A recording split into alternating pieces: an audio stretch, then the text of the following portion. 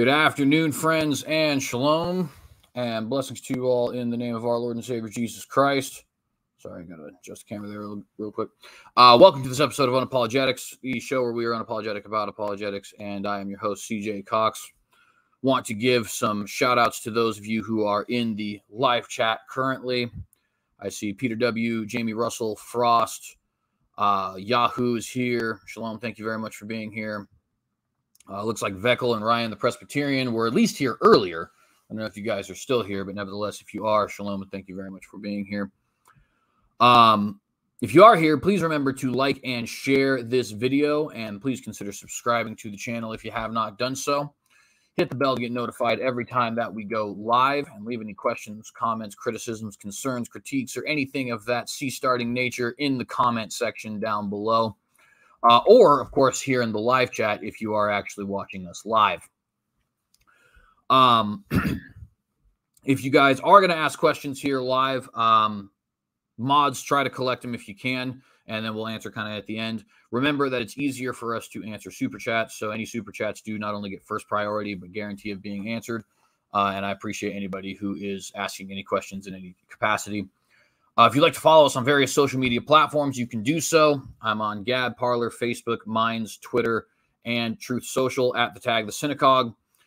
Different display names on pretty much each of those websites, but nevertheless, you can find me at the tag The Synagogue on any of those. Get this video shared there if you fancy, and I certainly appreciate anybody who is joining us there as well. I see Sola Scriptura has also joined us. Thank you for being here, brother.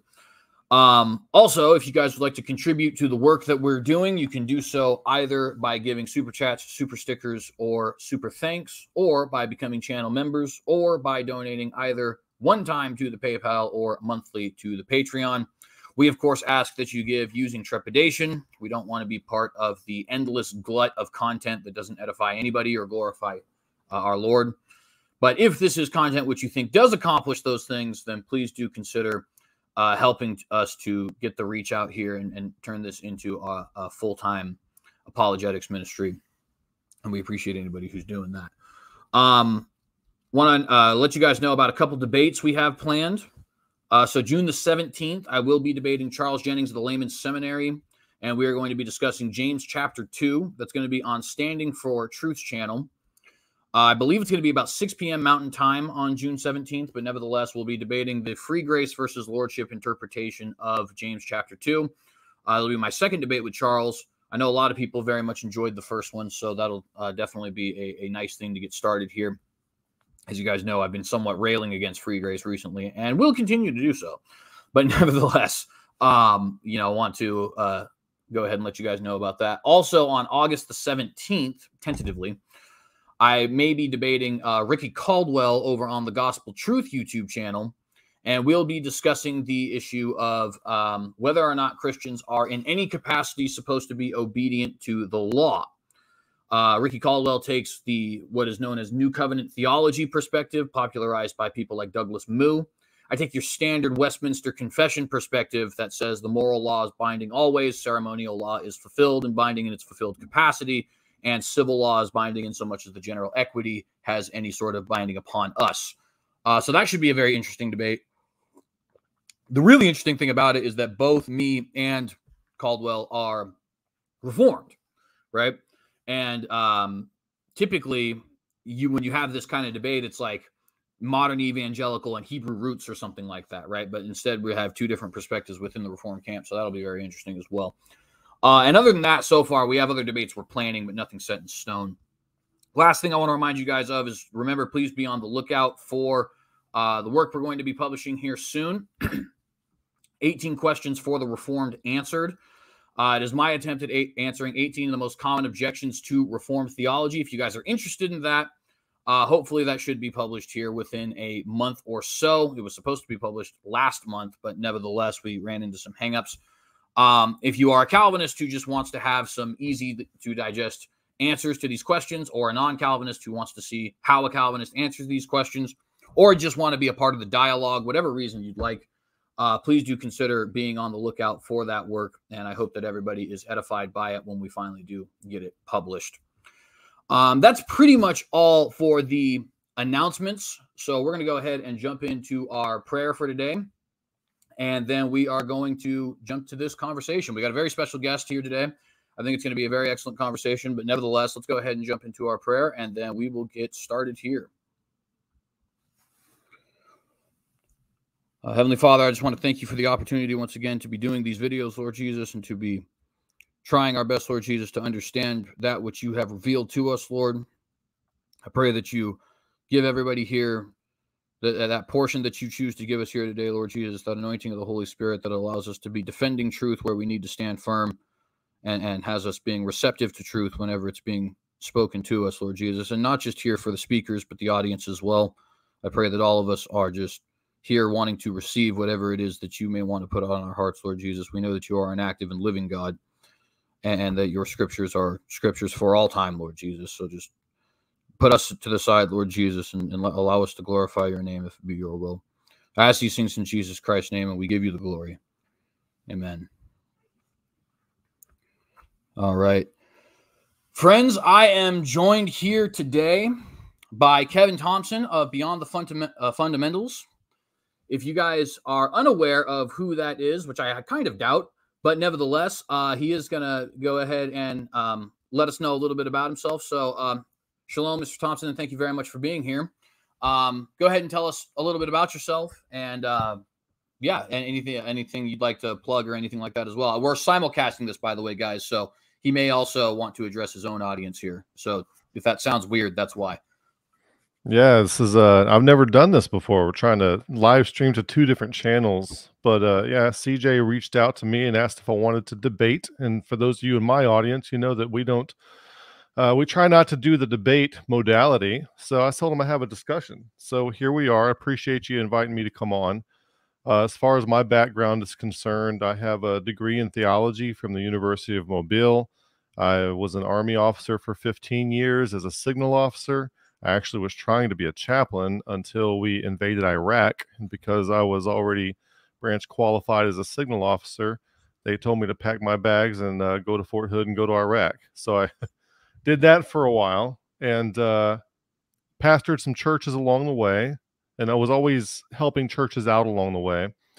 Actually, right before that happened, I got, while I got my theology degree, I spent some time as a Calvinist. All my professors, well, except for one, my main professors that I saw most of the time, they were Calvinists. I was a youth pastor serving under a Calvinist pastor, and they effectively persuaded me that Calvinism was true, and that lasted about a year and a half until, yeah, it lasted about a year and a half, and I was, one of the reasons I do content about Calvinism is because I was absolutely astonished about how somebody could come to believe these things when it's so easily refutable. And so I'm on a journey. I'm on a discovery mission. Like, what is it that makes people susceptible to deception of any kind, not just Calvinism?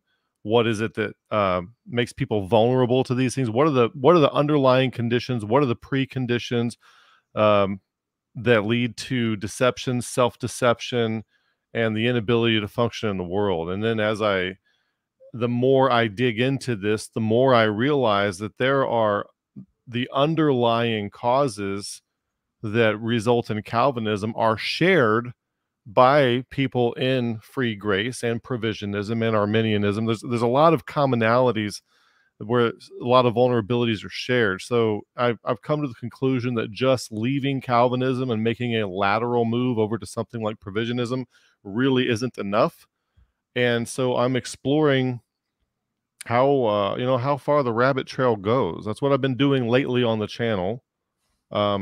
Just exploring everything that God has for us in Scripture and in His creation. All right, and thank you very much for that. And so, as you may be able to guess, given the introductions there, our conversation will be primarily pertaining to Calvinism. So we're going to be discussing basically some of the reasons to or to not believe Calvinism. Of course, as you guys know, I am Reformed. So this will, I think, be a very excellent conversation. We've had a couple conversations with non-Calvinists before, namely Leighton Flowers and Dan Chapa. But I think that nevertheless it will for us to have here, and I'm very appreciative of Mr. Thompson for joining us. So there's a lot of different directions I guess we could go. A lot of the more common objections to Calvinism are things that I would certainly like to bring up, but I guess what would probably be better is to have you maybe present some of the objections and explain why you think they're good objections, and then we can kind of start from there, being that you are the guest. And it's possible I can bring up something. I thought you were going to interview me. Well, it is an interview, right? It's just it's more of a, I guess it's more of a general discussion, right? So we can do it either way, I guess. I can lead off. Yeah, if you want. So go ahead. Yeah, so I was just going to say the main reason I was wanting to see about maybe some of the objections you might want to bring up is just so we don't, accidentally spend too much time on stuff that we might agree on potentially. Because, right. Like for example, if I were to, and I'm not saying you agree or disagree with this, but let's say that I were to speak about perseverance of the saints, and you're like, well, I agree with perseverance of the saints. Be like, okay, well, that was a rabbit trail we just would kind of waste, right? So, and again, whether you do or don't, I don't necessarily know, but nevertheless, so if you have maybe just like a small list of things you think are objectionable, and I could even steer from there, we could kind of just move the topic, you know what I mean? Yeah. So let me start with my overall approach. With regard to God being infinite, that we are beings of finite transcendence. And what that means is we're never going to transcend. We're never going to transform. Romans 12, be ye transformed by the renewing of your mind. Transformation is a wonderful thing. We should all strive for it. We should all be pressing for that mark. But no matter how much you transform, there is always essentially God ahead of you. There is the infinite ahead of you, and you're never going to reach there, like Paul said, not as though I had already attained. So there is an infinite amount of information or experience ahead of us. Therefore, it is an act of hubris to settle on any particular list of beliefs and emotionally attach ourselves to them and claim that those things are true. Because now that's difficult for some people to hear, because, well, what about the basics? Like, Jesus came, he's born of a virgin, he died and rose again. And I get that. We have to have certain things as core, the center of the meme complex, if you will, and that's the narrative off which we operate. However, there isn't a place in Scripture where any of the apostles or Jesus tells us, hey, I want you to compile a list of beliefs, and I want you to emotionally attach yourself to them, identify with them, and then never grow after that. And then I want you to measure how good of a Christian you are by how much you ascend within the hierarchy of an in-group that is normalized by affirmation of said beliefs, and by how cleverly people can generate post hoc rationalizations to defend those beliefs. And those who can do it the best ascend to the top. We never see anybody commanding us to do that, but we do that. That's what institutional Christianity has become, and it's become a huge problem.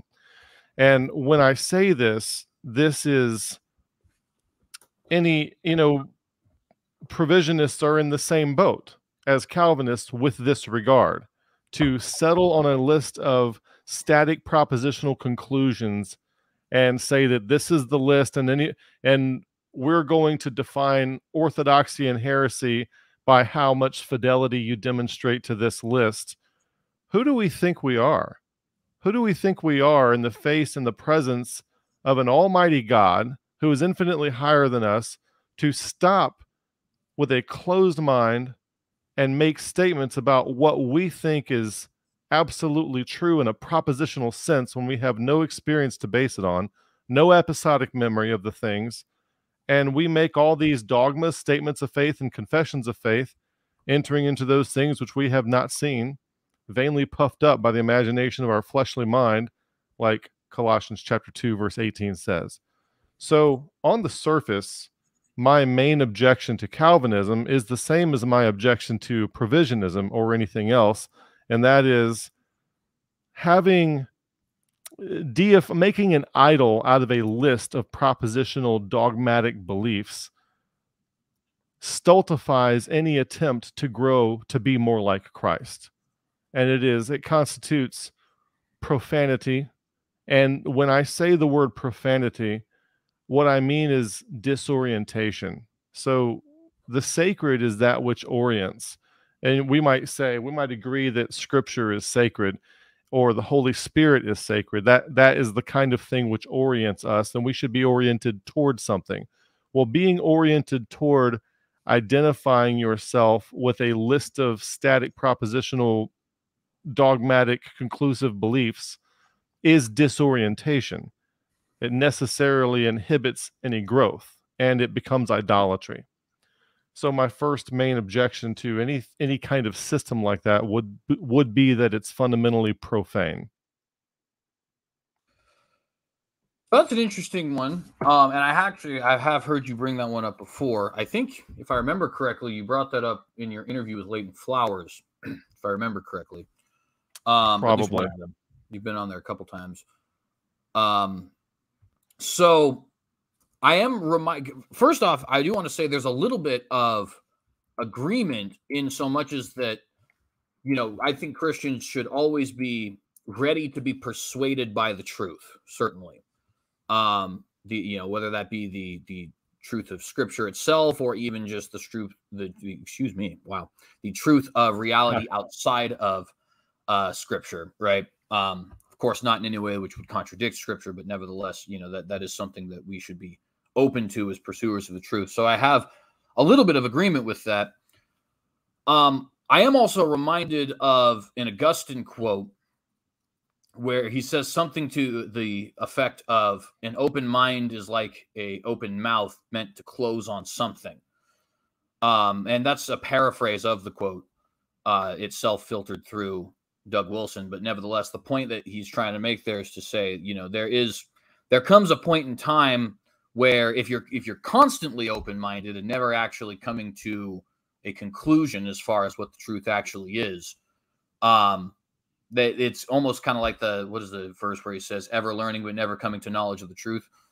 It's somewhat similar to that kind of vein, right? So in that sort of, in the vein of that quote, I guess I would want to ask, do you think it is justified for a Christian once they have come to the truth on some manner or another?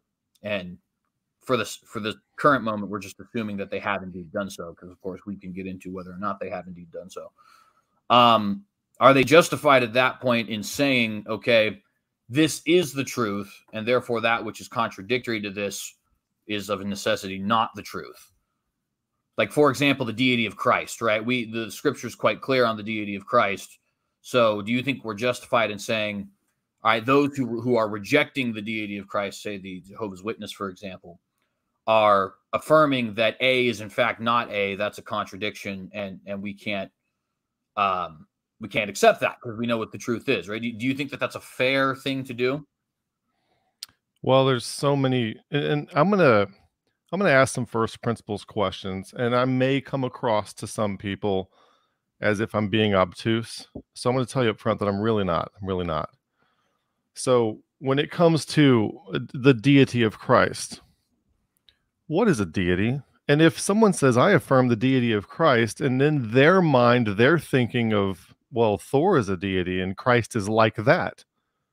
They can say those words, but those words don't mean anything, at least not anything that a typical Christian would agree with, but they don't know that because they're using the same vocabulary to point to two different things, which brings up the trouble with words in general.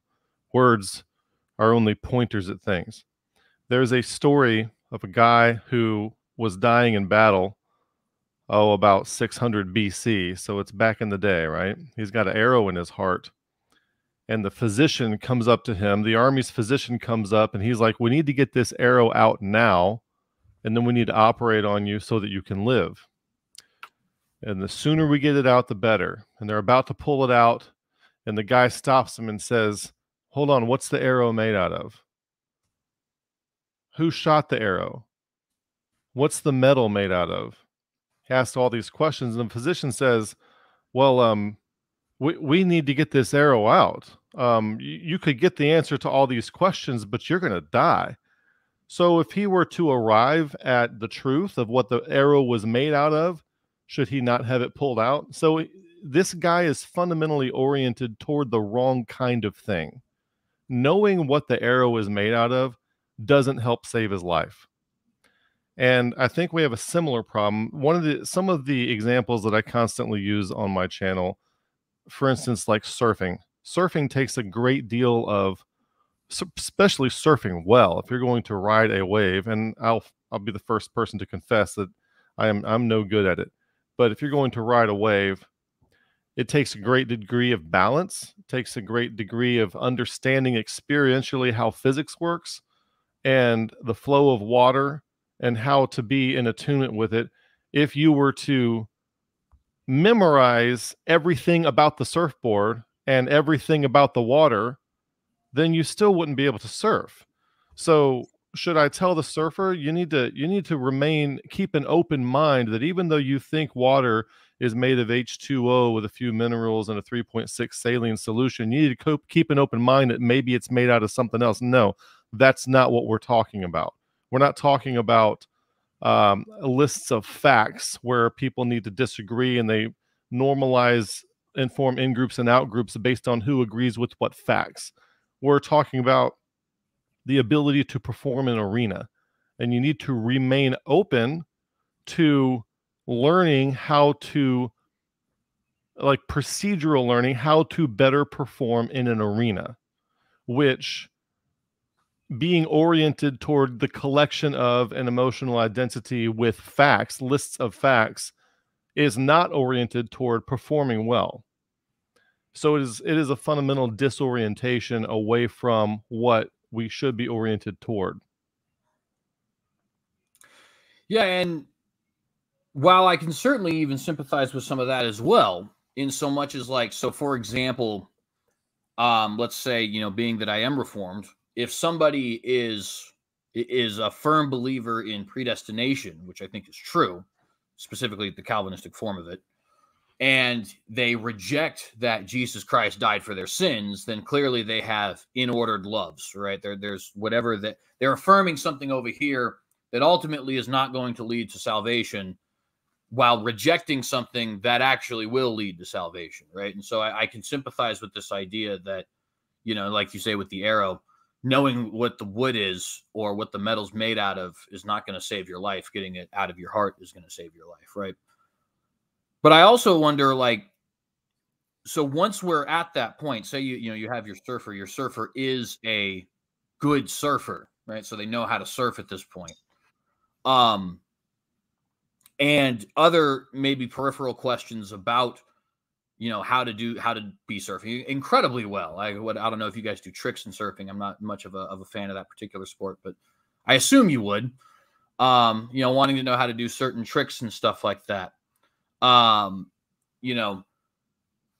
that point, so then you have those questions being asked apart from the fundamentals, certainly, and the fundamentals already being not necessarily affirmed in this case, but learned, right? So to keep the analogy. Now, if who decides what the fundamentals are? Well, and that is certainly fair. I guess I don't know if you're familiar with the history of fundamentalism, but George W. Dollar's book on the history of fundamentalism, they had initially a quorum on 26 different fundamentals, 26 of them, and then they narrowed it down to 19, and then they narrowed it down to 14, then 9, then down to 5. Mm-hmm. Why isn't it 26? Why isn't it 126? Isn't that kind of arbitrary? Is there a list? Well, are the apostles telling us to orient ourselves toward identifying fundamentals that can be propositionalized? Well, to a certain extent, I think, yes. Now, it is to a limited extent, because certain things, like just with the example I was just giving there, I would not consider predestination to be a fundamental, which is why I can say, for example, my friend Dan Chapa, who's been on here before, I affirm him as a brother in Christ, even though he doesn't affirm Calvinism. He rejects it, wholeheartedly. Because I don't see that as, I see it as truth, but I don't see it as something that's fundamental, meaning that gets him outside of the circle that is Christianity, right? But when we think about certain things like, is Jesus the Messiah? Did Jesus die for our sins? Is the scripture his revealed word, right? Those things, I think, those are the kinds of things that if you reject them, I don't know what kind of unity we actually have, and therefore we can call them fundamentals or like the base foundation, right? Like if we're to say that, like the Muslim does, Jesus is the Messiah, but he's not God, and he didn't die for your sins, and he didn't die on the cross at all. Well, we don't have unity there because there's no agreement on just the base fundamental questions, right? Now, you would ask who defines what those are. I think the only way we can define what those are is by looking to Scripture and seeing if the Scriptures define what those things are. And I think for the most part, they do. There's some questions, certainly. I can sympathize with somebody who doesn't necessarily see the Trinity affirmed in a fundamentalist kind of way in the Scripture. And I can sympathize with the other side of that too. Somebody who says I'm a modalist, but I don't think that that's something that's necessarily a fundamental. That's a question that took a lot of times, a lot of time to debate. But there's no question that Jesus is God from the Scripture, and there's no question that he died for our sins in the Scripture. There's no question that his word is the revealed word of God in Scripture, right? And I think certain things along those lines as well. What it takes to be saved, believe on his name and submit to his lordship, which is another thing I think that can remember that verse. Romans chapter 10, verse 13 is the one I'm referencing. I think it's 13. I'm familiar with that one. Anyway, go ahead. I said I'm familiar with that one. Anyway, go ahead. So, but then assuming those things are accepted, right? Assuming that we both believe that Jesus Christ is the same God of the Bible. So not deity in the Thoric sense, right? But deity in the Jehovic sense, right? And we both affirm that Scripture is his word. And we both affirm that by grace are you saved through faith, and not of yourselves, it's a gift of God, not of works, lest any man should boast. We're in the same camp as far as those core things are concerned. Then we have other questions like, okay, why are we determining camps by affirming propositions? Why are we doing that? Well, I don't think we have a choice, right? Like what separates you from an Orthodox Jew is the acceptance of Jesus Christ as Messiah, right? You guys agree on practically volleyball with Orthodox Jews. I'm in the in group with them. So would you consider Orthodox Jews to be saved in the biblical sense? I don't make assessments on who is or who isn't saved. But I will say that Jesus Christ is the only way to the Father. Okay, so that's perfect, actually. That works well. So I won't have to rephrase it. That actually does suffice as an answer. So if they reject a hypothetical, not any individual, some hypothetical Orthodox Jew, rejects for his entire life that Jesus Christ is Lord, or that God has a son of any kind or anything like that, right? Our assumption from Scripture would be that that person is not amongst the sheep, right? They're amongst the goats or amongst the outside world or something. I think sheep and goats is a false dichotomy. When Jesus looks on lost people in Mark 6:34, he doesn't see them as goats. He sees them as sheep without a shepherd. Goats are never mentioned in John chapter 10. There are sheep of my fold and sheep of other folds. Christ died for all the sheep. The sheep and goats comes in at the judgment of the nations in Matthew chapter 25. And there's never a time when sheep and goats is used to refer to individuals. So I guess we'd have a little different understanding of that. I've always seen the sheep and goat separation at the end as being separating those who are of Christ's flock and those who are not of Christ's flock. The problem is the criteria of separation is works. So if we're going to speak in terms of sheep and goats, referring to people who are saved and lost, then we would also be implying an affirmation to works-based salvation, because that is the criteria for who the sheep are and who the goats are in Matthew 25. And I don't affirm a works-based salvation. I'm not sure if you do. I don't, but I am curious. If not, we can just ignore this for the sake of more edifying conversation. But if yes, sorry, my screen went out there. I don't know what happened. Okay, cool. We're good. That was weird. Do you affirm a lordship salvation? In other words, do you think that fruit necessarily derives from a Christian life, or that repentance is necessary for salvation? Do I say that's I typically, it's, and I see people in the chat, that's evasive, Kevin, that kind of thing. And it's going to sound evasive when I say this, but we do not we very intentionally on our channel, in our FSI group, we avoid affirming and disaffirming things because there's so many reasons. There's so many things that we might be misunderstanding when we say certain things, right? Let me say this. Christ is the name of Jesus. It means Jehovah is salvation. Right. Or Jehovah saves, something like that. Jehovah is, it could be translated, Jehovah, the Tetragrammaton, Yad-He Vad-He, I am that I am, or the problem with that, there's actually a grammatical incorrection in the Tetragrammaton, and the I am that I am is actually past, present, and future tense. I was is will, that I was is will. Something like that is what's going on.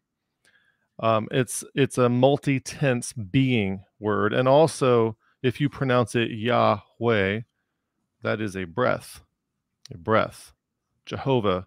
So Jehovah ultimately is being. Jesus, Jehovah is salvation, being.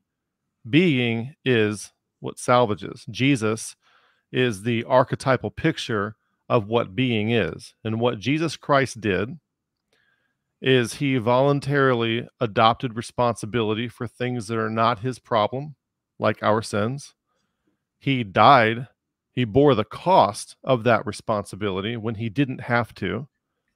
And he rose again with a resurrection cycle, making things better off in the after part than they were to begin with, after having borne the responsibility of somebody else's, that was somebody else's fault, doing all this in charity. Above all things, put on charity, which is the bond of perfectness, Colossians chapter 3, verse 14. So Jesus being salvation is it's not just something that pertains to the afterlife. It's something that permeates every micro, meso, macro level of reality, of time. If I'm going to salvage something, it's going to be through Jesus Christ. I'm going to follow the pattern. If I'm going to clean up my office, I'm going to follow that pattern. I'm going to voluntarily adopt responsibility to take on a task. I'm going to bear the burden of that. And in the end, there's going to be a resurrection cycle. And I do so out of a charitable disposition to my future self. So there is no good thing that can possibly happen without that pattern being followed.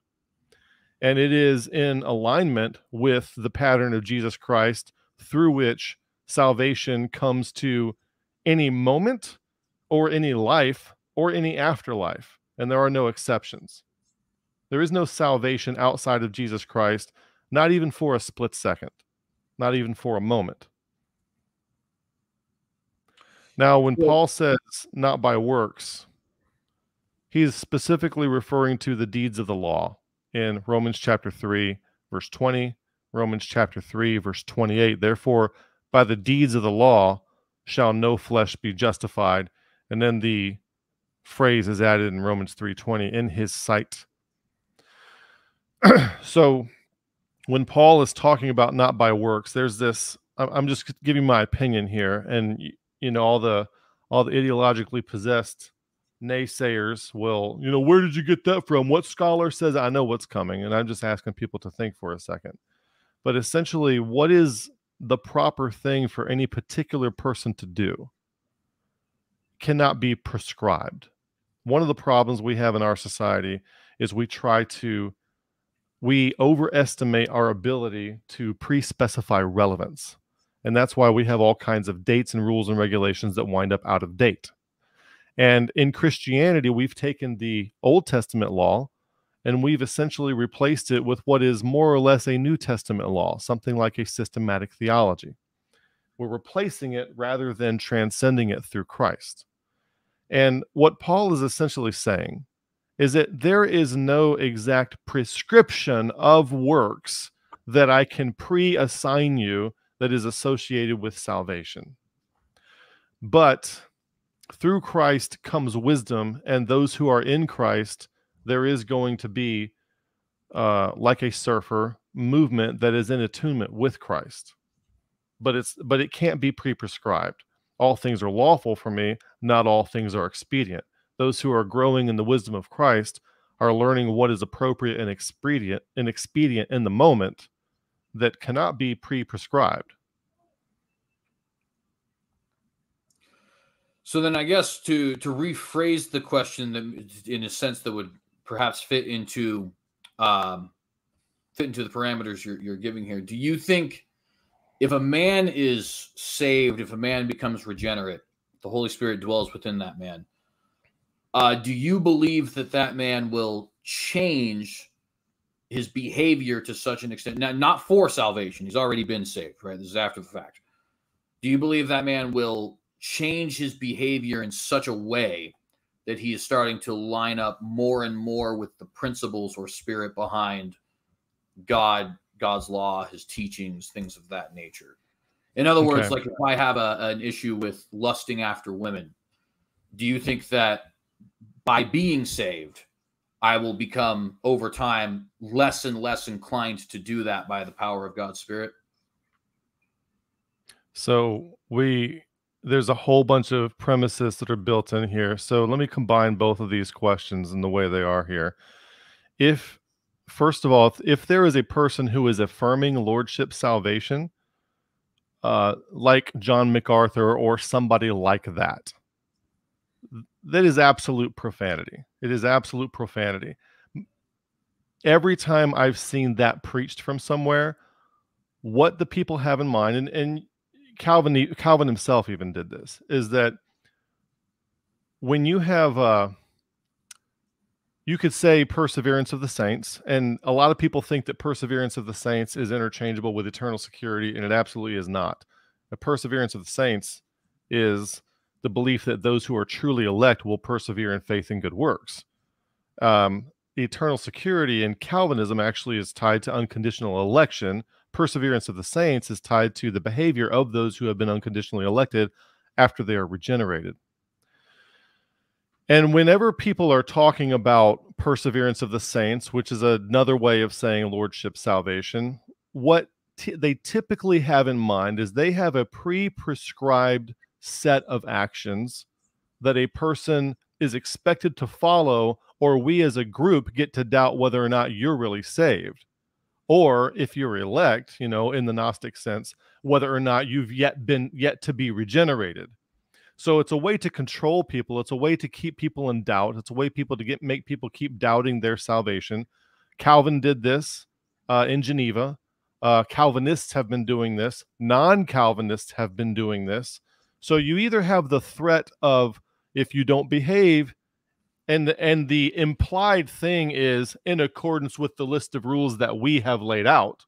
If you don't behave, then you're not really one of us and we're going to excommunicate you. Or if you don't behave, you lose your salvation. Either way, the person goes from thinking they were saved to now thinking they are not saved based on their behavior, which in a very microcosmic way is what as you just suggested in the specific case of lust, you listed a particular disposition toward the idea of lust and women, which could be used as a metric for whether or not somebody is saved or for whether or not somebody has grown. Okay. And I think that holding up certain metrics like this is also profane. Okay. And I have a video on my channel where I'm reviewing the movie World War Z. I'm sorry, World War Z, and it's a Brad Pitt movie, and it kind of seems like a zombie apocalypse movie, and in one way it is, but if you look at it from a different way, it's actually a depiction of somebody who is breaking all the normal rules of society, but when he does so, it is appropriate for him to do so. And a couple of examples of that, early in the movie, he steals an RV. Well, everyone would think that's pretty wrong, but in that scenario, it was the right thing to do. He thinks he might be infected, so instead of killing his family, he jumps up on a building and he's ready to commit suicide. Well, we all think that committing suicide is wrong, but if you're going to turn into a monster that's going to kill your family, in that case, it would be correct. Okay. Later on, somebody gets bit on the arm and he pulls out a knife and chops this woman's arm off.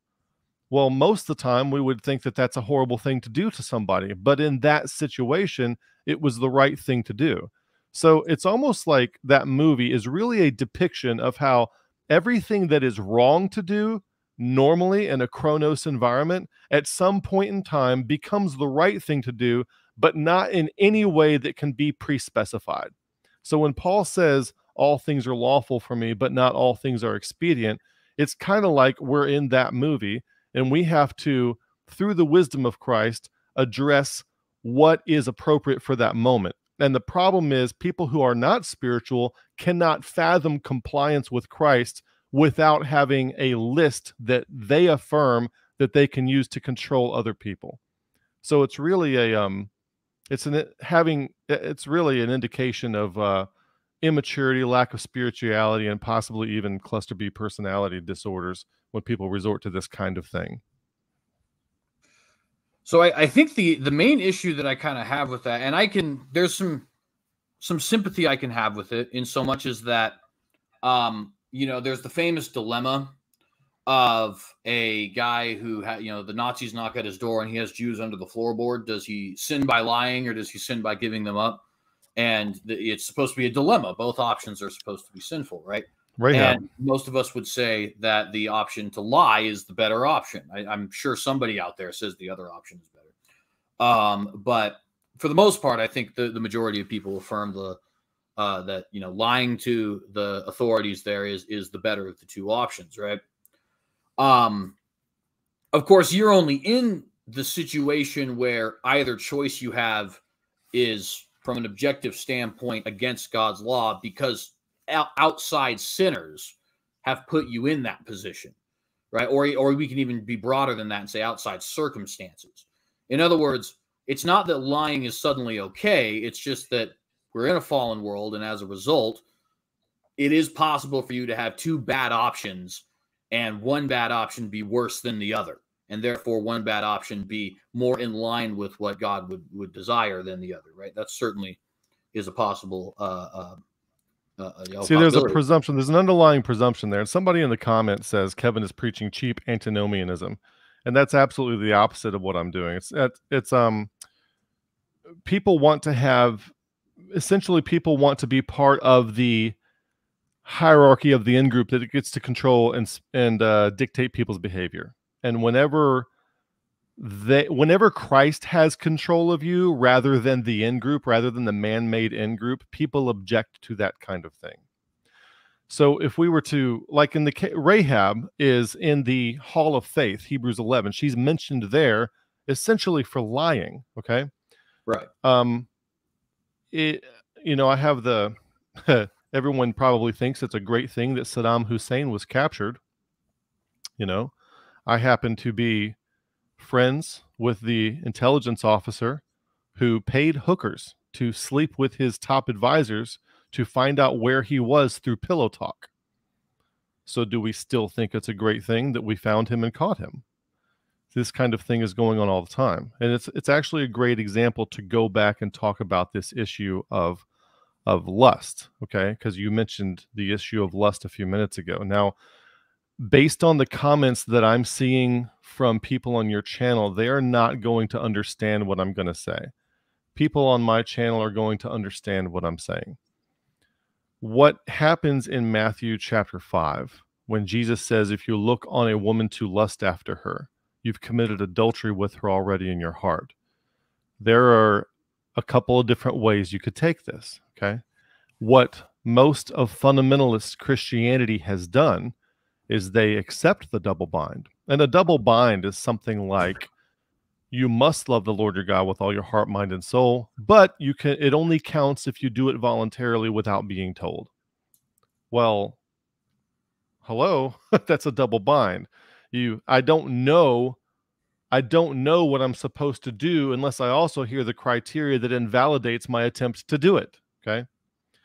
And so you have all these sex-crazed, perverted fundamentalist Christians running around who are absolutely fixated on how women dress and what men should do with their eyes and how they should spend their time and what they should and shouldn't look at. And what you wind up doing is you wind up foregrounding the idea of illicit, consensual, or not consensual, but covetous lust. You wind up foregrounding that idea in the minds of people so that that's what's always on their mind. They're constantly worried about not looking at the wrong billboard, not seeing the wrong beer commercial, throwing the TV out the house just so they don't see the girls in bikinis, and controlling the way all the women dress in church to make sure none of them are running around in booty shorts, as our friend J.D. Martin must secretly have a fetish for. And so now we have this issue where you've created a bunch of, essentially, if you look at the history of church, you find a lot of predation on children, a lot of infidelity, sometimes in some cases to a higher degree than you find it outside the church.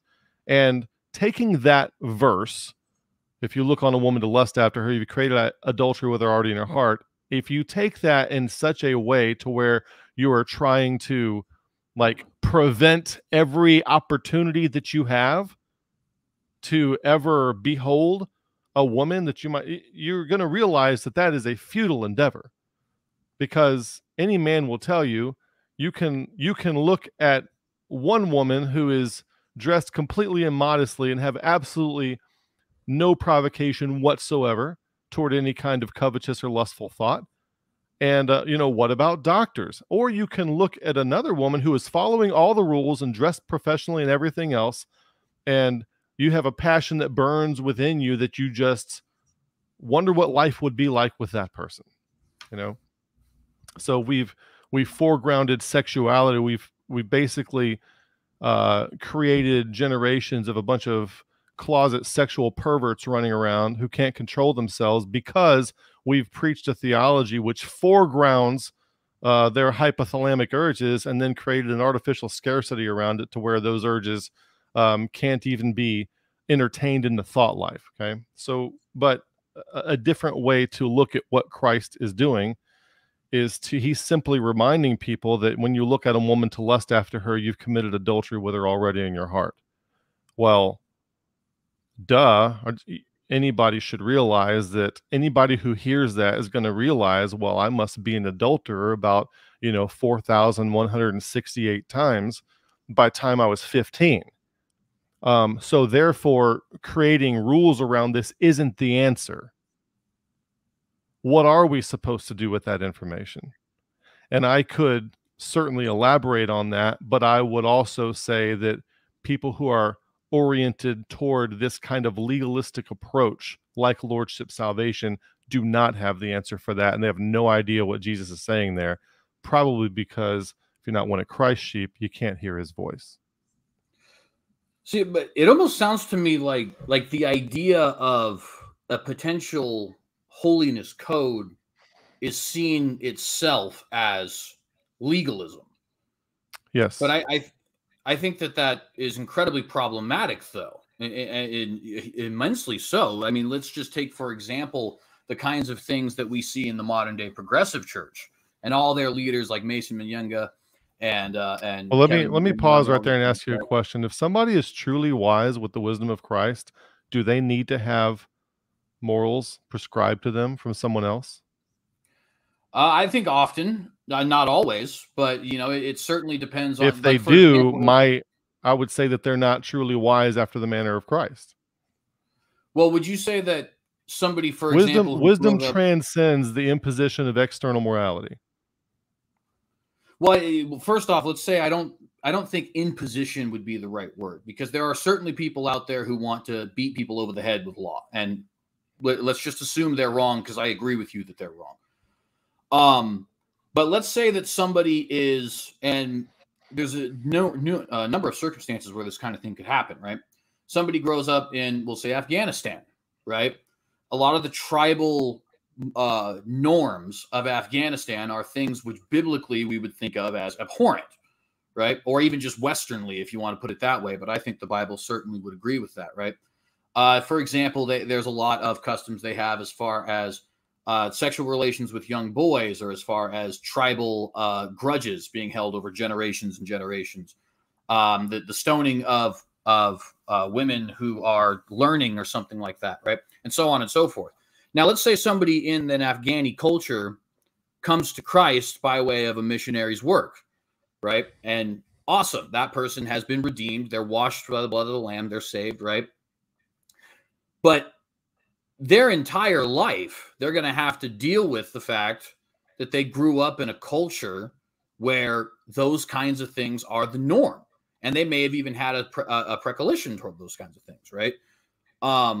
So it's certainly helpful to have somebody who is either wiser than they are, or more learned than they are, or more spiritual than they are, or even just coming from an outside culture, period, maybe not quite as wise, but didn't have to deal with the same struggles, to say, hey, I know that you think that it's an honorable thing to want to defend your clan, right? But you're holding grudges over things that happened in the 1100s AD. This is not Christ-like, right? And that sort of thing, if spoken in the right spirit, which is non-condemning, but is rather to edify. I think every Christian needs that to a certain extent. I would go as far as to say, that happened to Peter, right? Peter had to be told by Paul, hey, what you're doing here with the circumcision thing is wrong, right? But I don't think Paul was wrong in saying that. I think Paul was just edifying a brother by bringing him back to the scriptures. We all have to deal with the flesh, right? You would agree with that, right? So if I hear what you're saying and I combine it with one of the things that I see in the chat on your side, I'm having a difficult time scrolling up to see that point. Somebody says something like, the Bible tells us we need to have teachers, that kind of thing, almost like I'm advocating the lack of any kind of guidance or leadership. And that is not what I'm doing. I am not stating that every Christian, and this is a very good point. I'm glad you brought it up this way so that I can disambiguate what I'm trying to say here. I'm not saying that Christians don't need mentorship and that they don't need guidance, and that they can't benefit from imposed morality, externally imposed morality early on. As a matter of fact, I very much stress that should happen. So in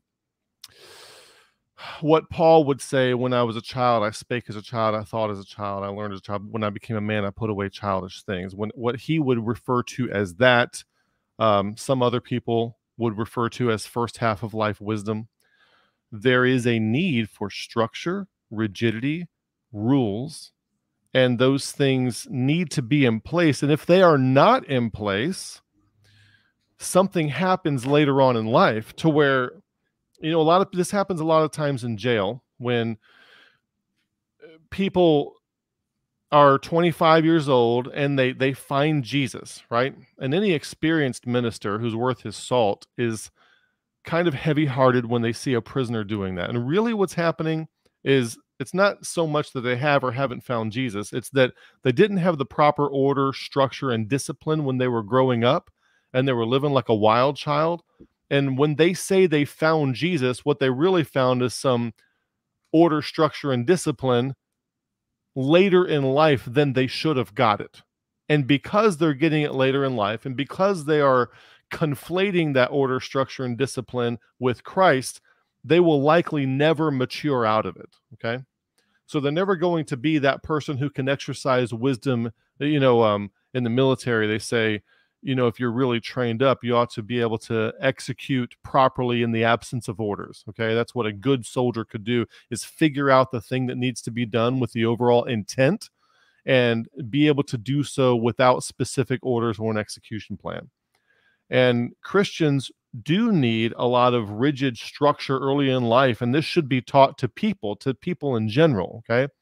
But the adherence to those rules throughout one's life with a high degree of rigidity does not constitute spirituality or growth. It actually indicates otherwise after a certain point.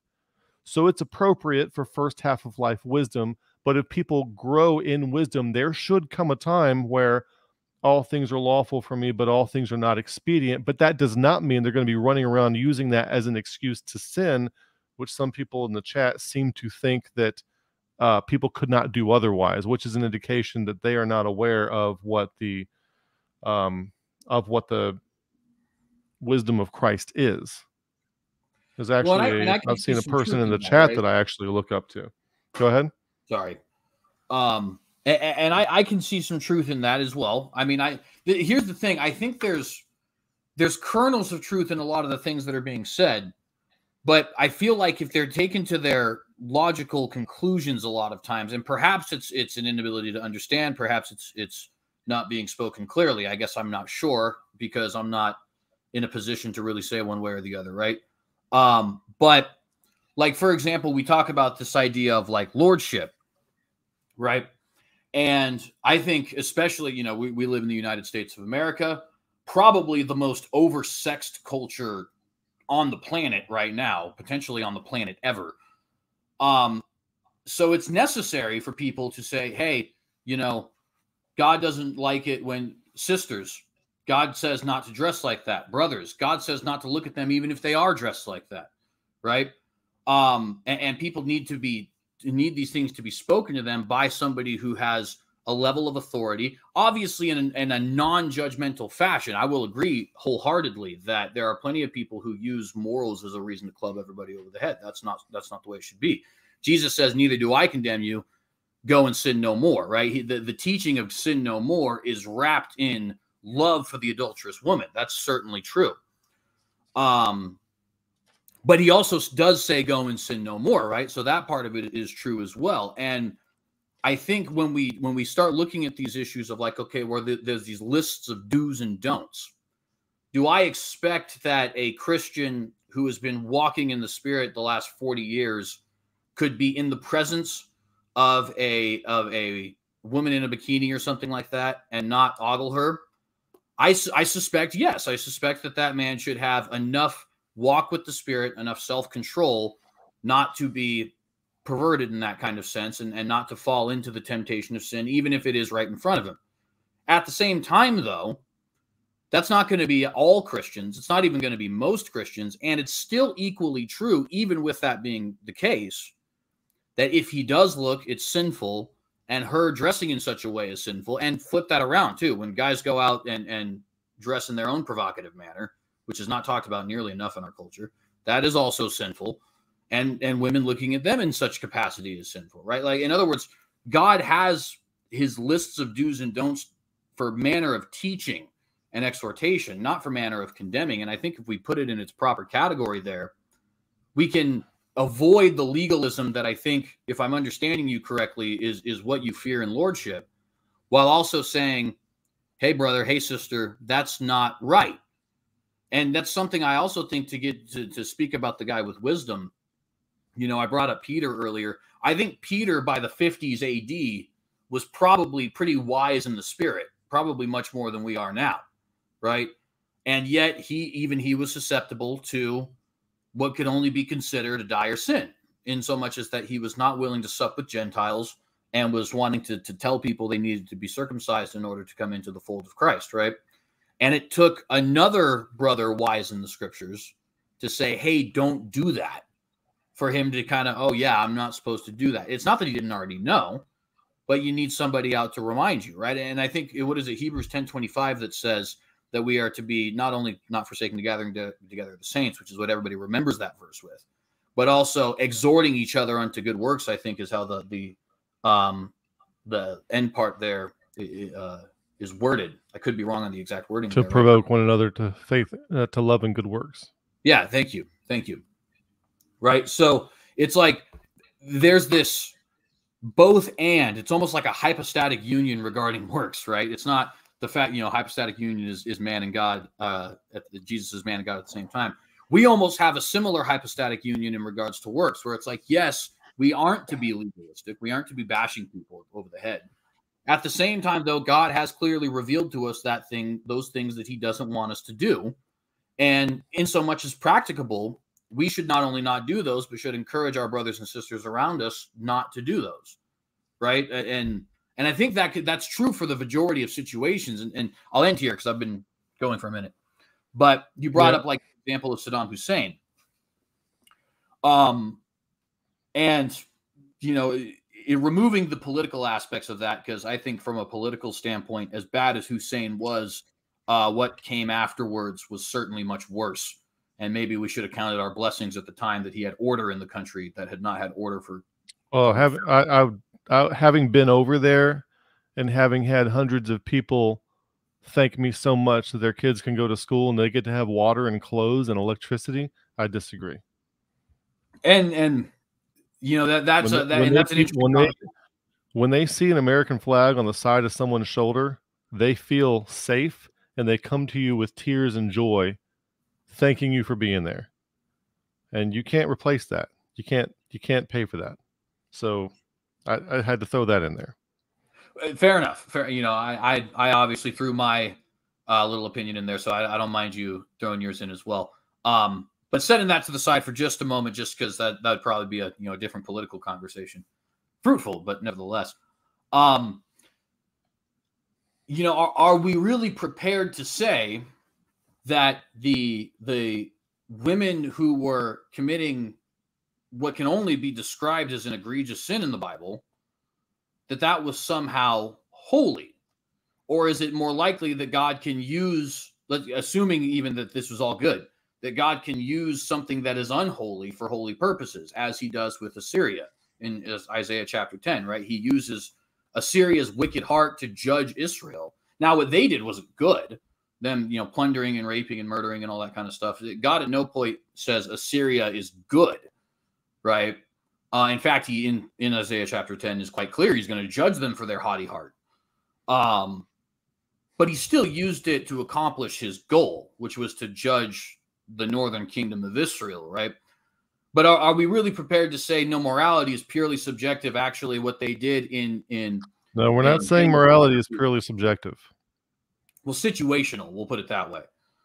Are we prepared to say that morality is situational to such an extent that the paying of these prostitutes to go out and fornicate and probably commit adultery, because I assume a lot of these guys were married, is that a good thing? I mean, it seems to me like that's a very problematic view to say that's a good thing.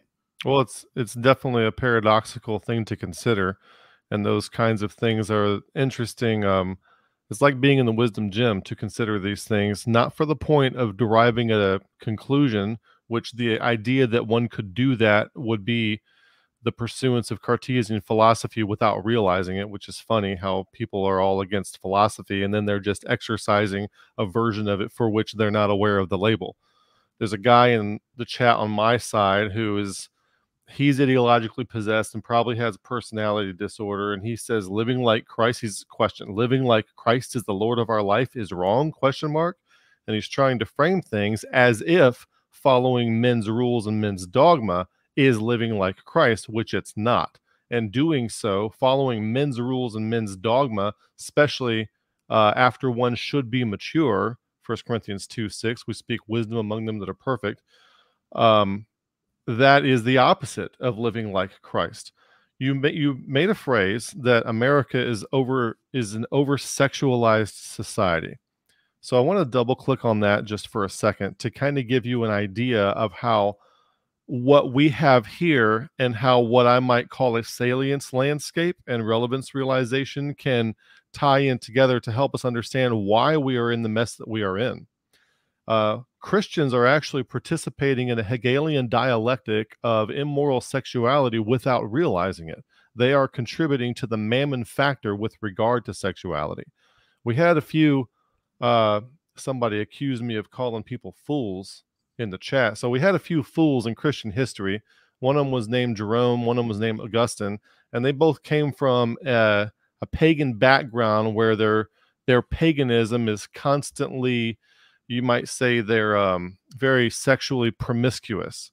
And so when they came to what they called Christianity at the time, they both had like a teetotaling idea of sexuality that completely ruled out any kind of sexuality, and they would even preach against it for all kinds of reasons for everyone else except for the cause of procreation. And to this day, there are a lot of people, Catholics, Baptists, Quakers, who preach that sex of any kind is wrong unless it's for the cause of procreation.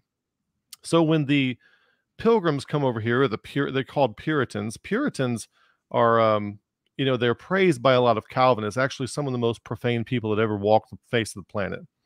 And the Puritan influence on the American culture resulted in an out of balance view and practices towards sexuality, which created and enculturated an artificial scarcity. And artificial scarcity is the key. Control via artificial scarcity is the key component of what constitutes mammon. You cannot serve God and mammon. So mammon is like, imagine a very corrupt capitalistic system that thrives on the control of an artificially scarce environment. And most of the time we see this happen is when a country has plenty of food, but they make it artificially scarce so that they can control the people. Well, if you make, what we wind up with is we wind up with we wind up with our bodies being sexualized. If you look back at the culture of the New Testament, there was actually social nudity on the regular. People were in the gymnasium, people were in bathhouses. It was a normal thing. We see Paul mentioning these, like if you run a race, you're crowned with a crown. All these things are done in the nude in that culture, and these things aren't referenced. When he doesn't have Titus circumcised and he does have Timothy circumcised, well, how would anybody know? Because when they go to the gym and work out, nobody's got any clothes on, okay? Everybody knows. There's things like that that are in that culture. In our culture, what we think of as godly and holy and everything else, we've been enculturated to be highly susceptible to the artificial scarcity of the human body while also over sexualizing it. And so on one side of the spectrum, you have the the crazy pornographers and all the sex industry, if you will. And on the other side, you have the Christians creating the landscape which makes the body sexualized and artificially scarce on the other side, and thus it is a perfect match so that you can charge a high premium for people to have hypernormal stimuli with regard to sexual experiences. And if you look at other societies, there are entire tribes, for example, where everybody is completely naked, and the amount of sexual crime that happens there is nil especially compared to places like the United States. I lived in Italy for 2 years, and there's literally nudity depicted in statues just about everywhere you go outside. And there's a lot of places where nudity in reality exists just in the culture. Okay. There's women breastfeeding their kids is the norm. If you go to the beach, there's a lot of people not wearing any clothes. And I know all the legalists out there say you shouldn't be at the beach, that kind of thing. And but that's beside the point. The point is that entire society, it's normal. The body is not over-sexualized, and there is not as much sexual crime, and there aren't as many sexual perverts running around molesting people and harassing people, doing all that kind of thing. Christians are actually participating in a Hegelian dialectic of making sexuality artificially scarce so that it can be commodified and people can charge a high premium for it. And what Christians don't realize is that we as a group are playing our role in that. And we don't have a lot of systems thinkers these days. We have a lot of legalistic thinkers who don't think. They don't think about what's going on. And it's kind of risky to say some of the things that I'm saying and to think about some of these things, but we need to think about some of these things. Well, some of it, to be honest, if I could just be very blunt, I kind of just flatly disagree with. Like, so you brought up Italy. And to a certain extent, you know, there was debate in the Renaissance. There's a famous quote. Somebody asked Michelangelo, why do you draw people in the nude? And he says, because I want to see them as God sees. And then the guy says, well, you're not God. And it's a relatively famous conversation from the time. Of course, what's left out of the conversation is the fact that Michelangelo was a homosexual. Now, I'm not saying that condemns him necessarily. He seems to have believed in God, and I think God can also save people from that particular sin as well.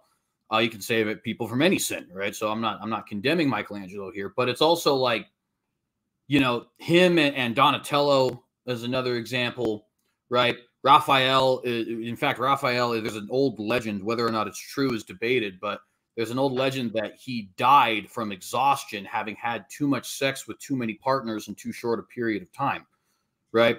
So when we say, well, they have all this art in the nude, it's like, well, yeah, but a lot of those guys were, whether it was struggling or outright endorsing, immensely perverted. And even if we look at modern Italy today, right? Modern Italy has, like, for example, this political party.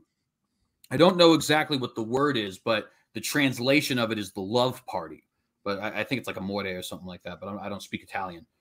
And it was a political party, an actual political movement of porn stars and homosexuals that got together to form this political party in an attempt to basically try to make sex more commercialized, have their open orgy houses and stuff like that, which not only did they succeed in doing that, but they even had a woman, I can't remember her name, but she was a porn star, elected to like a high ministry office back in the late 90s, early 2000s, which even America has not gotten to that point yet. We've had pornographers run for office. Larry Flynt famously ran for governor of California in 2003, was one of like 12 celebrities to do so. Of course, Schwarzenegger won.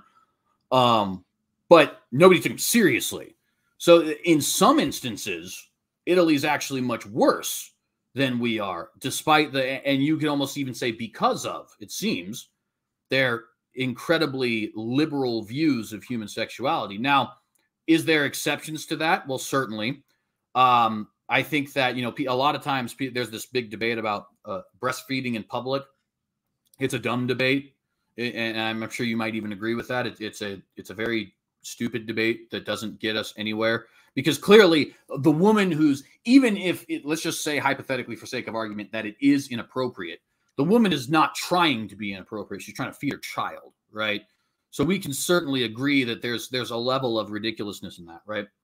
But when we have people who are walking around, like I work in a restaurant virtually every day, there are people, because we have an open bar and it's got, you know, somewhat of a high class atmosphere. And so you'll have, you know, young women in their 20s coming in wearing what essentially amounts to bras and booty shorts, right?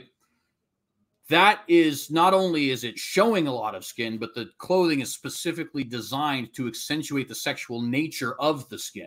It's not just that you're showing it. You could even argue that a naked person might be less sexualized than somebody wearing those particular articles of clothing, because a naked person has nothing actually propping up pushing up the breasts, for example, or bedazzling the pockets, therefore drawing the eye to one's butt or something like that. You know what I mean? So like, and I bring these things up not to disregard what you'd said earlier, because I, as a Christian man, should be strong enough in my walk in the Spirit that that's not something that is necessarily concerning to me, right? I don't have to go out and be lusting after these women just because they happen to be around.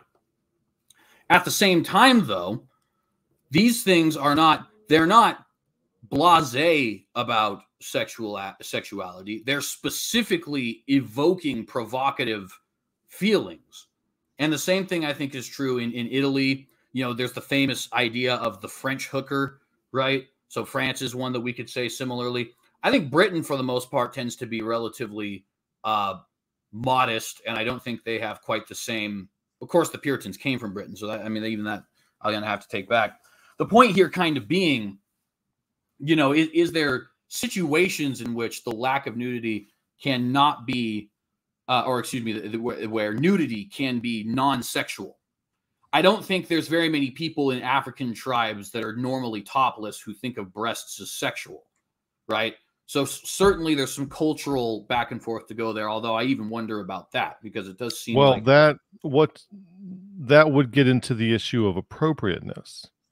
There was a missionary who went out to a tribe in Africa, for example, and all the women were topless and only the prostitute women wore shirts.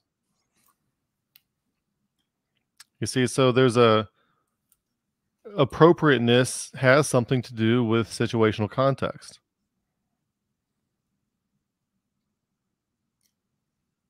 Well, and I think that's true. I won't even deny that, right? Because there's some truth to that.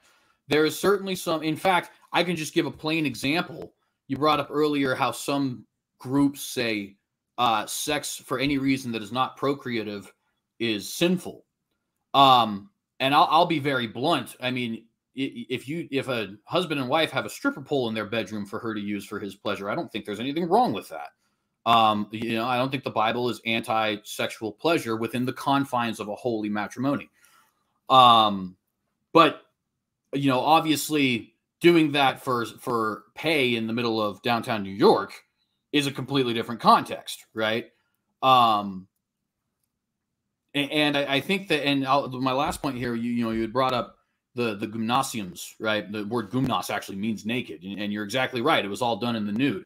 One of the big reasons that the Maccabees were so infuriated that you know, in the 160s and 170s BC is the fact that they built a gymnasium in the old city of Jerusalem, and it was very near to where the temple actually was, right? And they were disgusted with this. So how could you have these people doing all their workouts and stuff here in the nude? And we can say, okay, but in that culture, that wasn't necessarily sexual. And it's like, but is that true? Because in that culture, they were also, pederasty was just normal. It's just a thing people did. Adultery was so rampant that Augustus Caesar had to pass a law saying, don't do that. Or there's going to be serious consequences, right? Prostitution was not only common, but you'd have temple prostitutes who worshipped at the altar of, say, like Aphrodite, the goddess of sex and love, right? And one of the ways they do this kind of thing is by being sexual, right? And so we can say that it wasn't in a sexual context, but yet we're also talking about cultures that were immensely, whether it's Italy, ancient Rome, ancient Greece, modern France, so on and so forth, were immensely perverted. And there are some contexts where I can agree with that, like you said, with the tribe in Africa. But I think a lot of times the rule tends to be pretty much the same. People who are constantly naked are typically constantly naked because the culture itself is in some sense sexually debased. Just like a Spartan culture that's constantly violent is probably constantly violent because they're debased in that manner. They'd go out and kill slaves regularly. They'd expose kids, which is where you just kind of leave them out and let them die by the end. So you know, let's try to dig a different direction here, because I think that the anecdotal evidence without scientific data is going to be pointless to make these cases. We can use a different issue, for example. Statistically, okay, living in Italy, there is alcohol everywhere, but there are no drunks. Now, I say that without distinction, not without exception, which I'm sure you understand. Right. In the United States, alcohol is much more highly regulated, and like in Italy, there's nothing wrong. There's like everyone gives wine to their kids for dinner. You know, that kind of thing goes on all the time. And there's laws against that kind of thing in many of the states. So the idea that so there's the concept of hypernormal stimuli is a big deal here too as well, and with norms. And so if you have something that is like over here in the States, there's lots of Christians who are teetotalers, every kind of alcohol is bad. But then you have an entire country where alcohol consumption does not cause the problems that it causes over here. And so I mean we could delve into each one of these issues, but the overall point is that if you are wise, you're not going to be pursuing hypernormal stimuli either sexually or with drugs or alcohol or with anything else. You're not going to be doing something. So what would really constitute wisdom would be an ability to aim for the right goal and do actions which are appropriate in getting you closer to that goal with every action. And it is impossible to pre-specify what those actions must or must not be. Now, Paul sees this, and he's trying to hint toward it. He's trying to lean toward it. He's trying to specify it. 1 Corinthians 6:12. All things are lawful for me, but all things are not expedient. So the point is, if we're talking about lordship salvation, ultimately, the concept of perseverance of the saints is a backdoor to believing you can lose your salvation. Practically, it's exactly the same. Because the person, they feel compelled, they are made to feel compelled to follow a list of rules generated by some church institution, or they get pronounced as either never having been saved or as having lost their salvation. Either way, the person goes from thinking they're saved to now thinking they're lost because some man-made institutional dogma has put a list of controls over who gets to be in the in-group and not. So the whole exercise is an exercise in profanity. We definitely need rigidity and structure during the first half of life. But by the time someone is hitting around age 30, maybe they should be able to pick their own bedtime. Yeah, and I certainly have a lot of agreement with that. I mean, even now, I'm only 25. I haven't been drunk since I was 19, but I enjoy beer quite frequently. But that was a good one.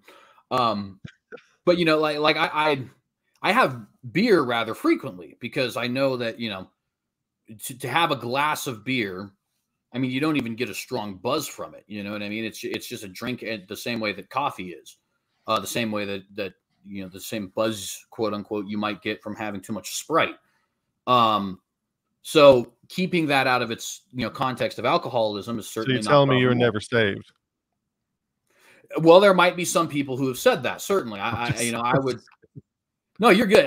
Because I understand the humor. I came from an independent Baptist background that was absolutely teetotally on alcohol. I never. So the first time I ever tasted alcohol was I was in Iraq. I was deployed.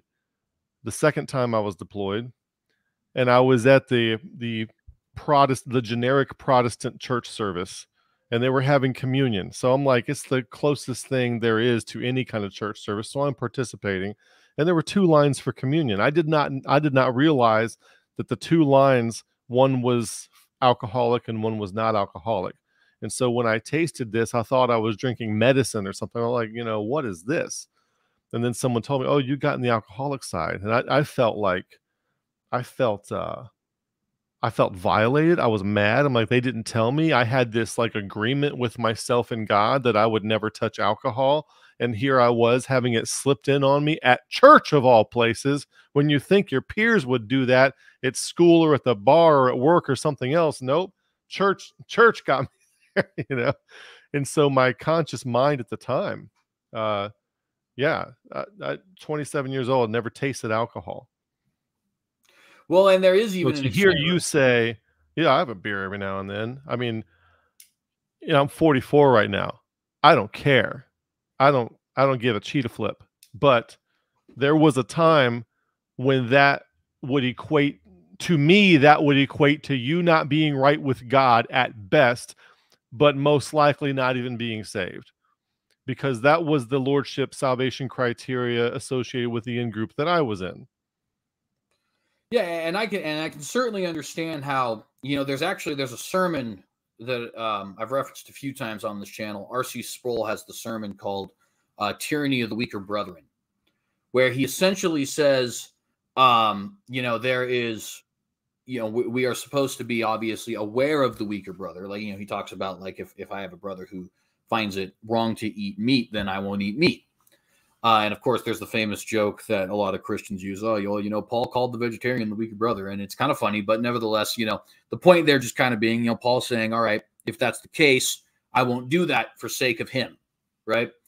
And R.C. Sproul talks about how, that's true. You should do that, of course, because that's in the scripture. At the same time, though, when you have the weaker brethren now lording over you, oh, you eat meat, you're evil, you're sinful. You drink beer, you're evil, you're sinful, stuff like that. It's like, well, no, certainly there's ways you can do that which are sinful. I'm sure, we could probably agree that gluttony is not good, or that going out and maliciously treating animals is.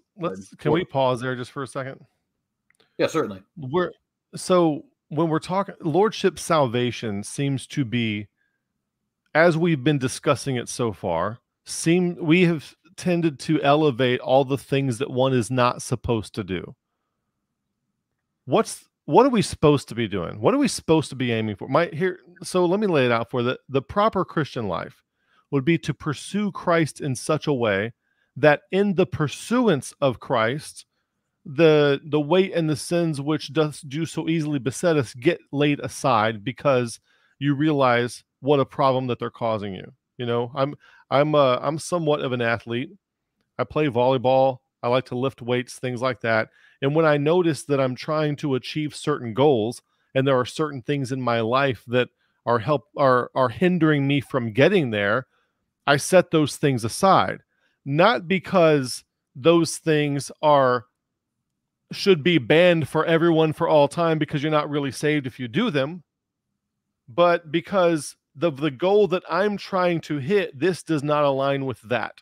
And I think the entire conversation of what we should and should not be doing should be framed in terms of what is appropriate for us to maximize positively in light of what we should be aiming at.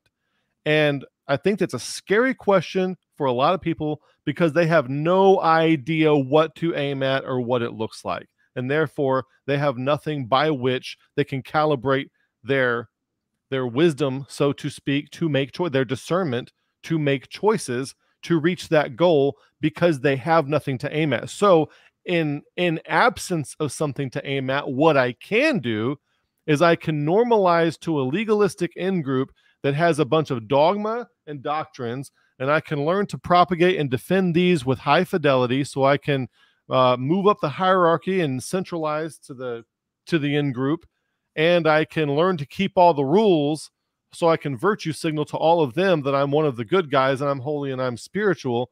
So people aim for that instead of aiming for transformation to become more like Christ. And in so doing, they aim for that. So they're focused on all these things that they should not be doing.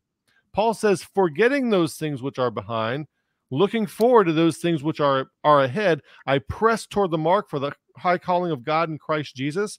That's what Christians should be doing. And we have by and large, have no idea what we should be pressing forward to. So we get focused on all the things people should be repenting from. It's because they're aimless. They have no aim. They're wanton. Yeah, and if somebody, I think, is being moralistic, that can certainly be a concern.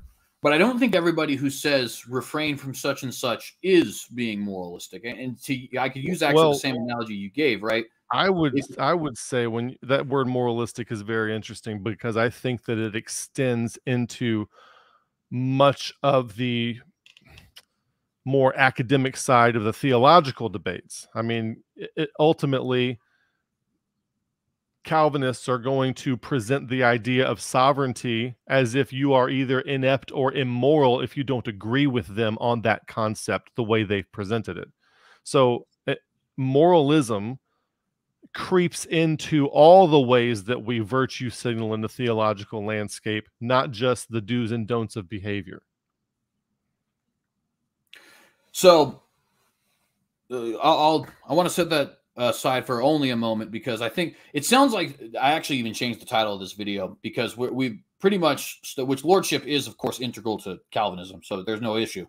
But issues like sovereignty, determinism, stuff like that, we didn't really address much. So if you'd like to come back on another time and we can discuss those as well, I'd be certainly game. But I think for this conversation might center just the way it ended up working out around the lordship. Well, the concept of, when you say moralism, that's actually an issue we talk about a lot on our channel, is what we act like Calvinists and non-Calvinists will have debates, and we're debating data and conclusions as if they are epistemically arrived at, but all sides of these kinds of debates tend to moralize. We bring in what we call non-epistemic ranking criteria, which is a way of framing things morally to make people have a positive or negative affinity toward a particular concept without actually epistemically supporting it. In other words, so for example, they might present the concept of election in terms of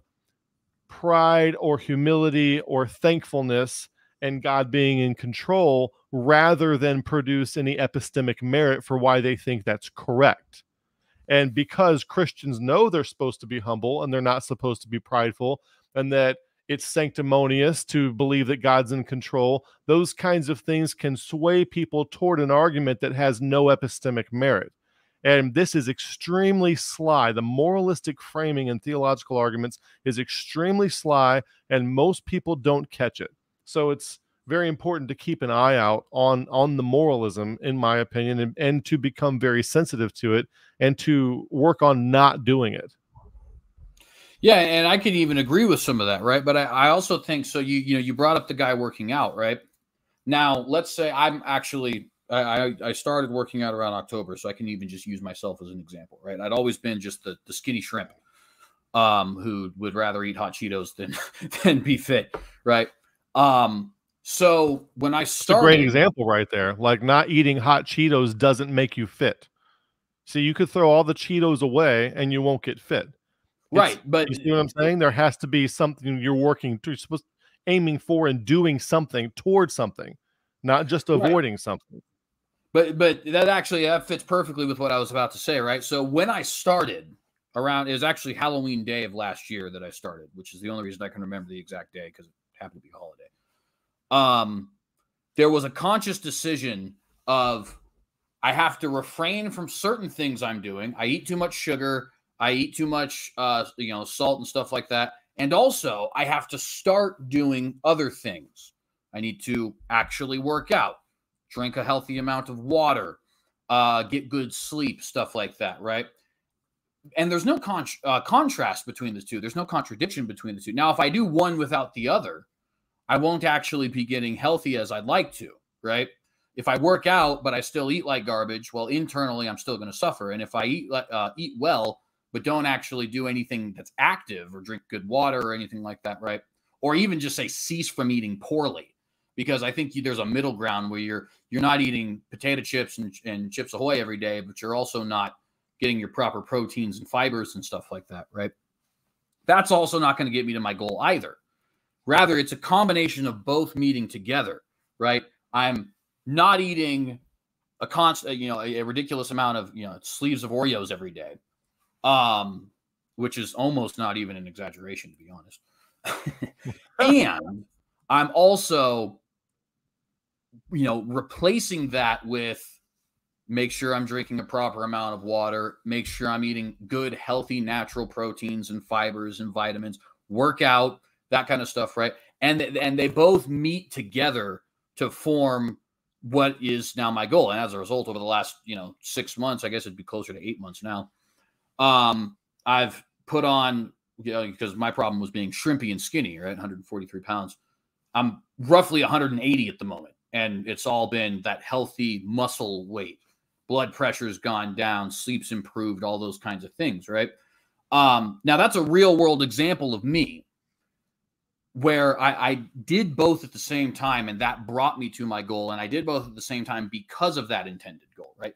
Now, to take that analogy and bring it to the theological landscape, I have things I want to refrain from in being conformed to the image of Christ, right? Like, I don't want to be a drunk, and I don't want to be a lustful person, and I don't want to be, calling my brother fool and stuff like that. And at the same time, I also have things I do want to be doing.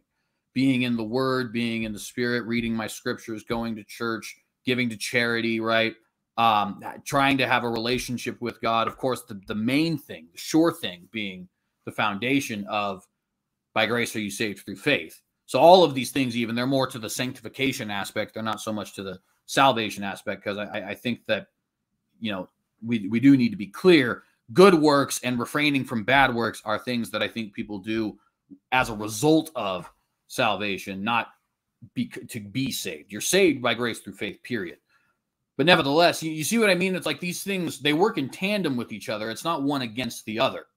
My being married and eventually having children and those kinds of things works in tandem with my refraining from pornography, right? Like it's both at the same time.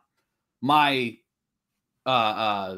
being, not being violent, which is something that, I grew up in a pretty ghetto area. I was a relatively violent kid.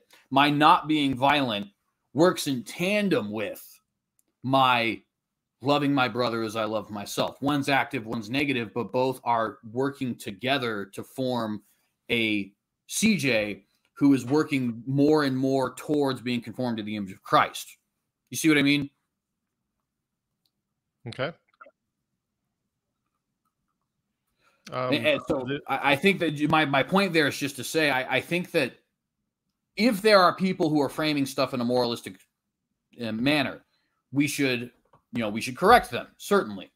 I think often it's a fellow brother in Christ, but maybe not always. But nevertheless, we should correct them as at least a brother in Adam, right? But I don't think everybody who's saying don't do or do is a moralist. I think that a lot of times, though, they're just, people who are trying to edify. And, keep in mind with some of the guys even that we think of as moralists, like John MacArthur.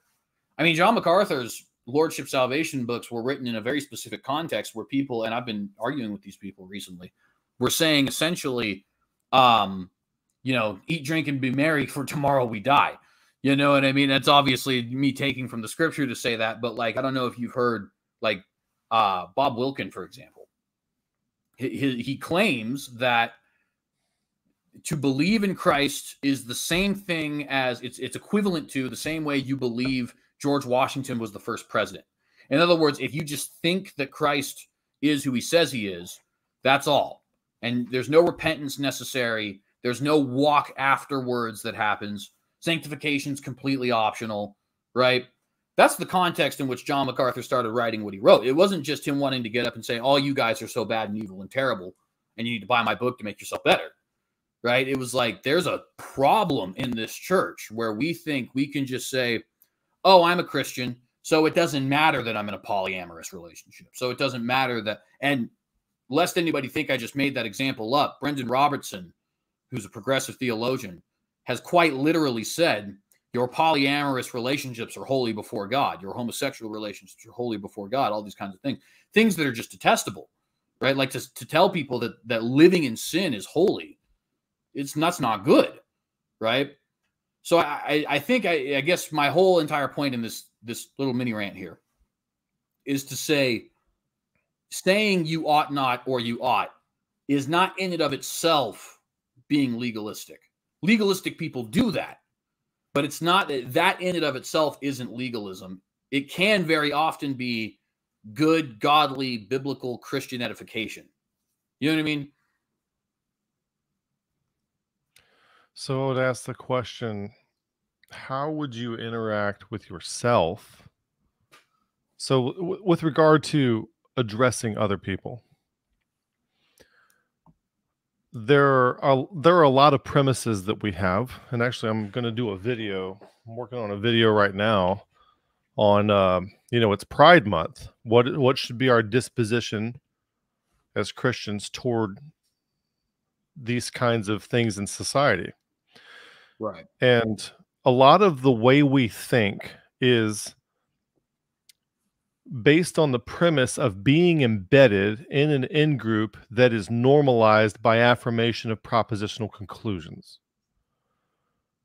And you can affirm the right conclusions and virtue signal enough to get accepted into just about any evangelical church without actually demonstrating any procedural, perspectival, or participatory capacity to be more like Christ or to increase qualitatively in your capacity to be more like Christ, or to recursively create a more Christ-like future version of yourself. And what does that look like if you did? So our in-groups are normalized by affirmations of certain things. They are not in. So if you were to go to a different kind of group, for example, they like in evangelicals in the West, we ask each other, what are your beliefs? In the East, they don't care what your beliefs are. And I don't think Jesus would have either, being from the East. They would ask something like, what do you do? What's your practice? If you were to meet, let's say, okay, you mentioned weightlifting. If you met an expert weightlifter, would you ask him what his beliefs are? Or would you ask him what he does? If you were interested in basketball and you had a chance to, talk to, Kevin Durant or LeBron James or somebody, would you ask them what their beliefs are, or would you ask them what they do? They have become exceptionally good at doing something, right?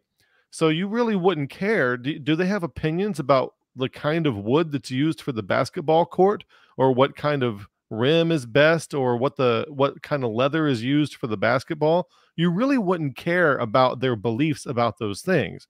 You would be curious about what they're doing, because they have very obviously excelled to the top of their game in the ability to play it well. And so that's the kind of question you're going to ask. And if you were to ask the question, the people who are on the radio preaching evangelical Christianity, from my estimation, they're all doing so in a way and from a perspective that I think Paul would call carnal, in the sense of 1 Corinthians 3, verses 1 through 3. Christianity is not producing any elders these days. We're not producing any wise elders. There are no Christians we can run up to and say, wow, how did you learn to do what you're doing? Why? Because no Christians are doing anything worth doing. The only thing we can do somewhat is persuade other people to become like captive to the same ideological possession that has us captive. And the more people we can persuade to that, the more good we think we are doing. But how come the agentic people like Elon Musk, people like Steve Jobs, you could argue that Steve Jobs has changed the world, just based on the conversation that we're having right now. We owe it to Steve Jobs and Bill Gates. People like that are extremely agentic, and they have changed the world. Why aren't Christians producing these people? Why aren't institutional evangelical churches producing people who are agentic, who can actually make a difference in the world, who can change people from being worse than they are to being better than they are? Well, instead of wise elders, why are we producing leaders who are honing in on rivalry, and who are taking 16-year-old girls across the state lines to molest them before they turn them back over to their parents? Why are we producing that instead of wise elders? We're not producing wise elders, but there needs to be a not just what do you believe. So to have the question of, and point that I'm getting at, or the thing that I want to get around to, because I made a few points along the way, is that when we interact with an individual, we tend to think of how they fit in a notch in an affirmationally normalized in-group, rather than what is mine to do with respect to them to help reality unfold itself to them in such a way that they can see clearly the next rung on their ladder of transformation. And we may not always know what that is. So, for example, say you have a polyamorous person. Say you have someone who's of a particular disposition or activity that you highly disagree with. Going straight for that thing may not be the first thing that they need to hear in order to get where they need to be. There may need to be a few steps in between, and a wise person can help see that. And also, a wise person would not presume to pre-prescribe where they want them to be, because along the way, you could find out that that person who we're going to condemn for how they're living might also have some signal, some message to give to us about reality that we weren't saying before. And so there's a degree of curiosity that also needs to be there. What message that I'm not getting is trying to speak through this? And then can we work together so that we can both make each other better in an open-ended and good faith way without committing sophistry and being judgmental? How do we do that? How do we interact with people so that they can actually transform that next little micro step that they need? Because what's going to happen if you have a polyamorous person in your church? Two things are going to happen. You're going to kick them out of your church, and then they can't come back anymore because they're not complying, and then they're going to go somewhere else and not transform. Or you're going to state the requirement that we don't allow polyamory, so they're going to stop their polyamory on the outside. They're going to virtue signal that they're not polyamorous, and on the inside, they're really still going to be. And then they're going to grow resentful and hate you and the in-group and themselves, and they're going to later on destroy their lives because we jump the gun in a way that lacks wisdom. So how do we interact with such people in a way to where neither one of those two things happen? And I think the way the church is structured, we don't have a space where we can properly do that because we have strayed so far from what Christ started when he started his church. Yeah, and I think, and we'll get close to the wind down here because we're about to hit 2 hours. I was just getting started. I'll say this, and you can also respond here because I do want to give you as my guest last word on that. I also want to read some of these super chats. I guess we only have 3 and 2 of them are stickers, so I only got to read one. But I'm sure you know Doug Wilson. He has a how would you say this? Policy, I guess. I don't know. I feel like that's the wrong word. He's talked about how there are repentant homosexuals in his church, and even one individual who's been convicted of pedophilia. And he's described them before as Christians who struggle with, this particular sin, whatever happens to be there.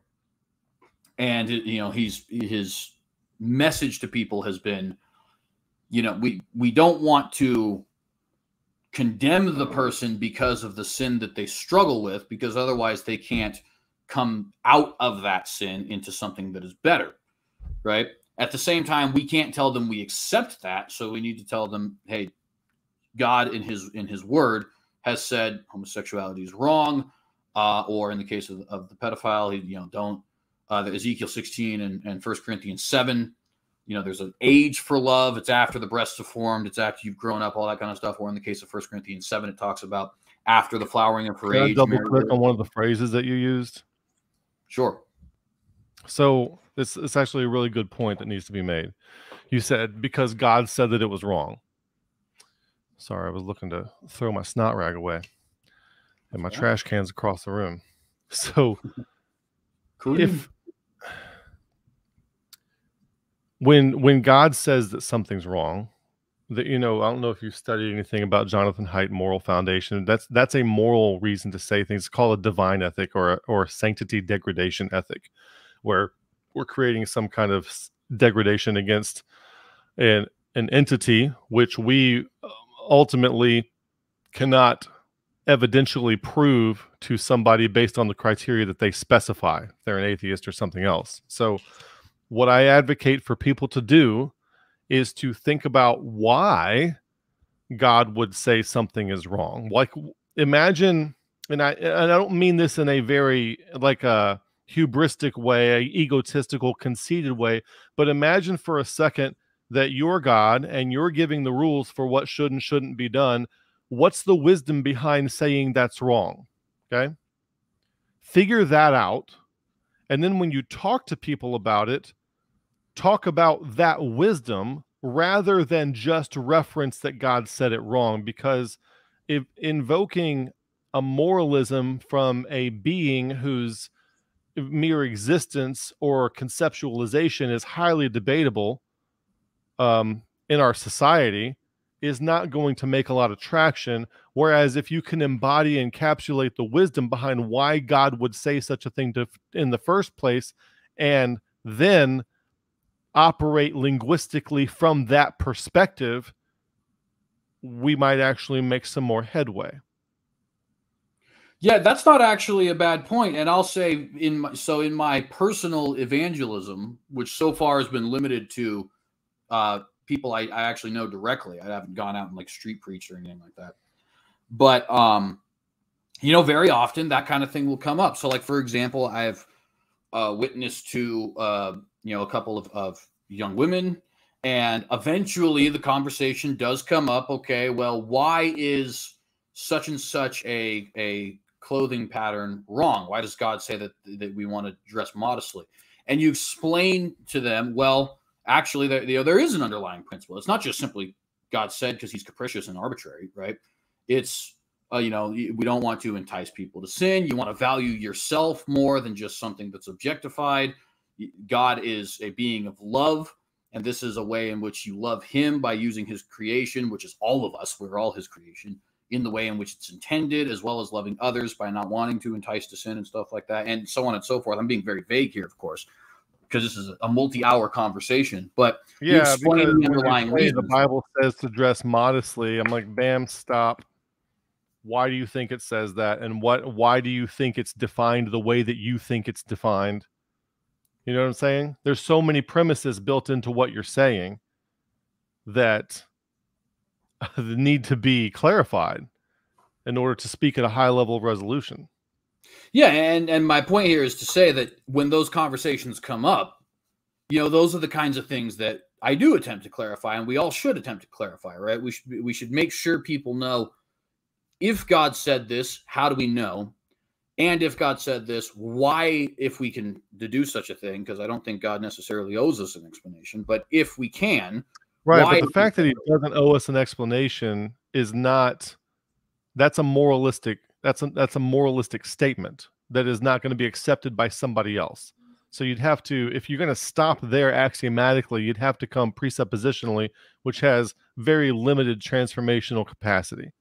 So we're going to have to derive the wisdom for why God says what he did at the time when he said it to the people where he said it, and then determine how that then applies to us and how we should behave to people.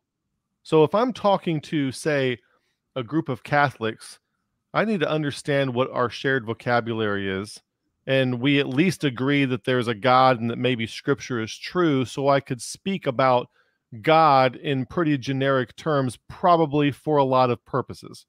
But if I'm trying to broaden the scope and talk to people who don't share my presuppositions about God, I'm going to have to appeal to them on the basis of things that we share. Like Paul goes all the way back in Acts 17, all the way back to creation, rather than to the shared presuppositions that he and the Jews already share.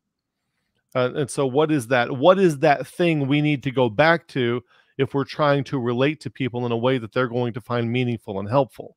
And appealing to God generically is not going to be relevant in a lot of cases. And I know I'm going to get a lot of things like the word of God will never return void. I know all the things. I know all the things. Yeah, and the thing is, I don't necessarily disagree with that, but what I'm saying is when these things come up with the non-believer, the inquisitive enough non-believer who wants to have this conversation, of course, because if somebody's just not willing to listen, I don't think it helps at all to press them. Those the reasons behind those things, I think we should clearly articulate. So if I'm going to make the claim to a young woman who wants to come who wants to come with the question, why do you say I should dress in a sexually modest manner? You say God says, but what's the underlying logic behind that? Why do you think God says that? I think it's entirely appropriate for me to say, okay, so let me explain from a natural perspective, from a psychological perspective, from a philosophical perspective, from a spiritual perspective, whatever position is going to best edify that individual, why I think that's there. First, of course, some people would make the argument, well, is it there? So you got to prove to them that it is there. And then if they want to know why, then explain why. Explain why that kind of thing makes sense, right? Or why it's the kind of, and really, I think it can boil down in most cases. Now, there's a lot of conversation that has to happen around this, but the foundation, the tree trunk, if you will, that holds up all the branches is the law, or the do's and don'ts, if you will, is a reflection of God's character, and God is love. So the reflection of God's character ultimately boils down to best loving God and best loving his creation, whether that be other individuals or even, things like animals and stuff like that. Right. But of course, how we get there, people do want to know. And so, that to reference dial back that conversation, with these people. And again, this is, they're multi-hour conversations. It's not just straight to, okay, well, this is what I think, so therefore you should concede. But it is one of those things where, okay, let's see, first off, is my interpretation of what is said in 1 Timothy true, right? Secondly, why does the Bible say that if it is true? Once we've gotten past that point, why has he said that? What are the other things he says in Scripture that inform that? What are the things outside of Scripture in our day-to-day life that we both agree with that can inform us as to why those kinds of things would be said? Do they relate back to God's own character, which is a reflection of love and holiness, right? And those are important conversations to have, certainly. I don't think, once again, though, I think that kind of is similar to the this is what you should do and this is what you don't do thing, right? It works in tandem. If I say to somebody, you shouldn't be polyamorous, for example, right? That works in tandem with the explanation. Why is lack of polyamory what God said, right? It's not that there's one or the other. It's that they work together to form the true, I think, revealed truth of God. God gave the command. There is an underlying reason why God gave the command. And the underlying reason and the command themselves come together for our own edification and understanding. So we know, oh, okay, I can see clearly why God says the things that he does. And I think for most things, that's true. Like I said, I don't believe God necessarily owes us anything. And so if something is not necessarily clear there for the believer, we accept it anyway. But nevertheless, for the non-believer, of course, we could see how that maybe doesn't suffice. Maybe we're seeking clarity about the wrong thing. That could be true. I won't necessarily disagree with that in all circumstances. But suffice it to say, I think these things have to be understood as being two halves of the same coin, not a new coin over and against the other. No. So if I'm dealing with anybody,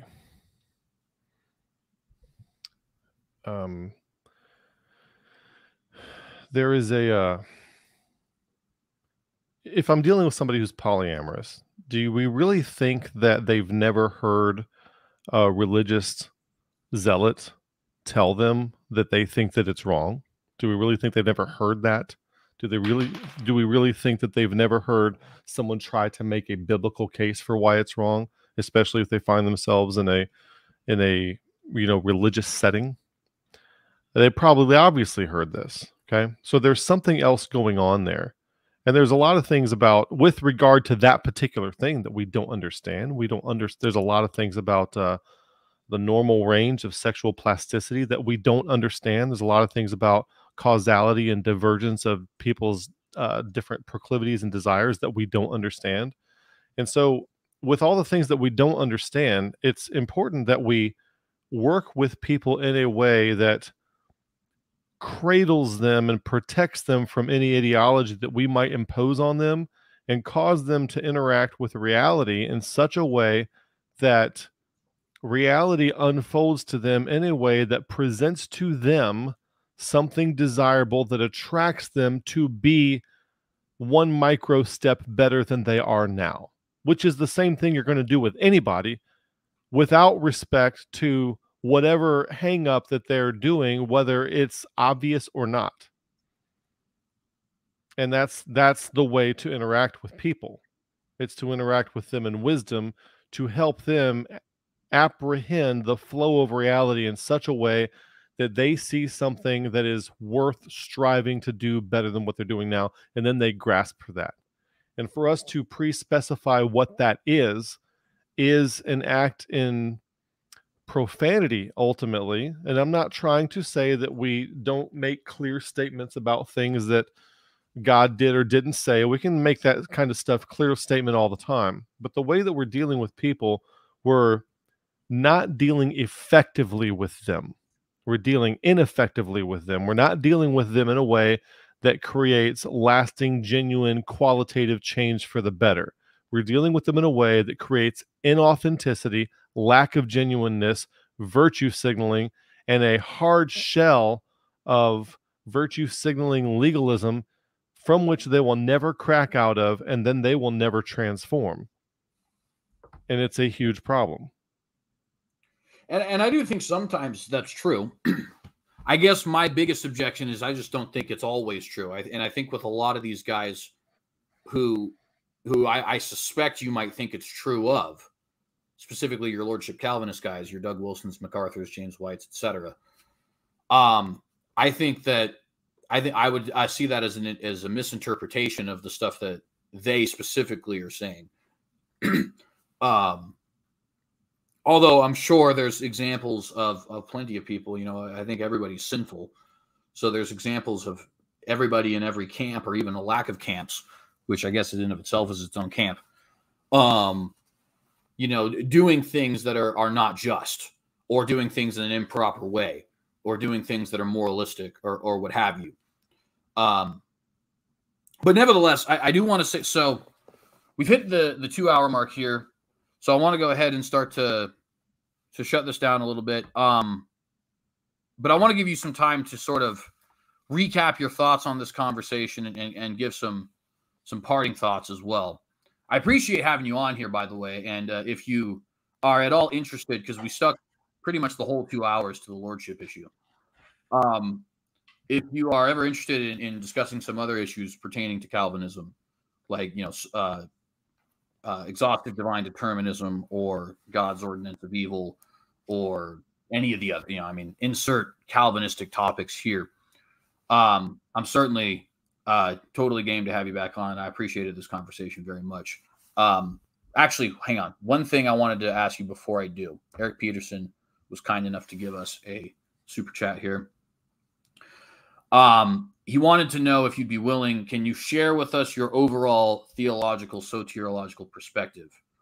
And after you answer that question, if you want to answer that question, feel free to just go right into the any sort of other comments you'd like to make as far as the answer. Yeah. Sure. Eric, there is some things at the beginning that I talked about. If you want to read more about me, I have on the website, if you go to www.beyondthefundamentals.com and scroll down just a little bit past the menu, there is a place where you can click on read more about Kevin and Paula. You can read more about me and my wife there, including my theological background. But I basically have a Baptist background, Southern and Independent. And I have not really had any inclination to stay within any kinds of denominational bounds since about 2018.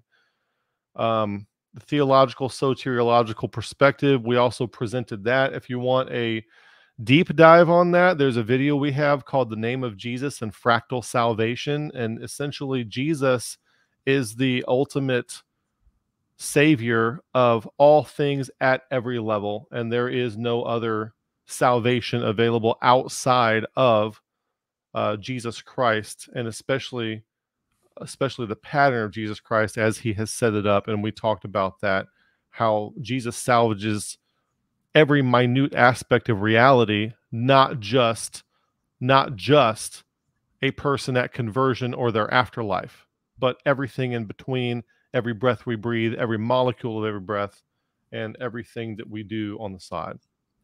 So with, in closing, I'll say that I think a lot of people are in the chat on your side are not used to hearing someone talk like I have, and they're basically exhibiting signs of being afraid of it. Oh, it's psychobabble. As soon as they don't understand something that's being said, they're going to map it to something that's got a negative label to it. And ultimately, if you could imagine debating Calvinism at certain, like a very superficial level, do you believe in Pauline predestination or Augustinian predestination? Do you, just those very basic things? We could go back and forth on all those things all day long. And those are very surface things, but there's an underlying surface there, is that people tend to align with propositional conclusions for reasons other than epistemic reasons. And this is what I have discovered as I have studied about these things, and why, as they come down through there's like levels.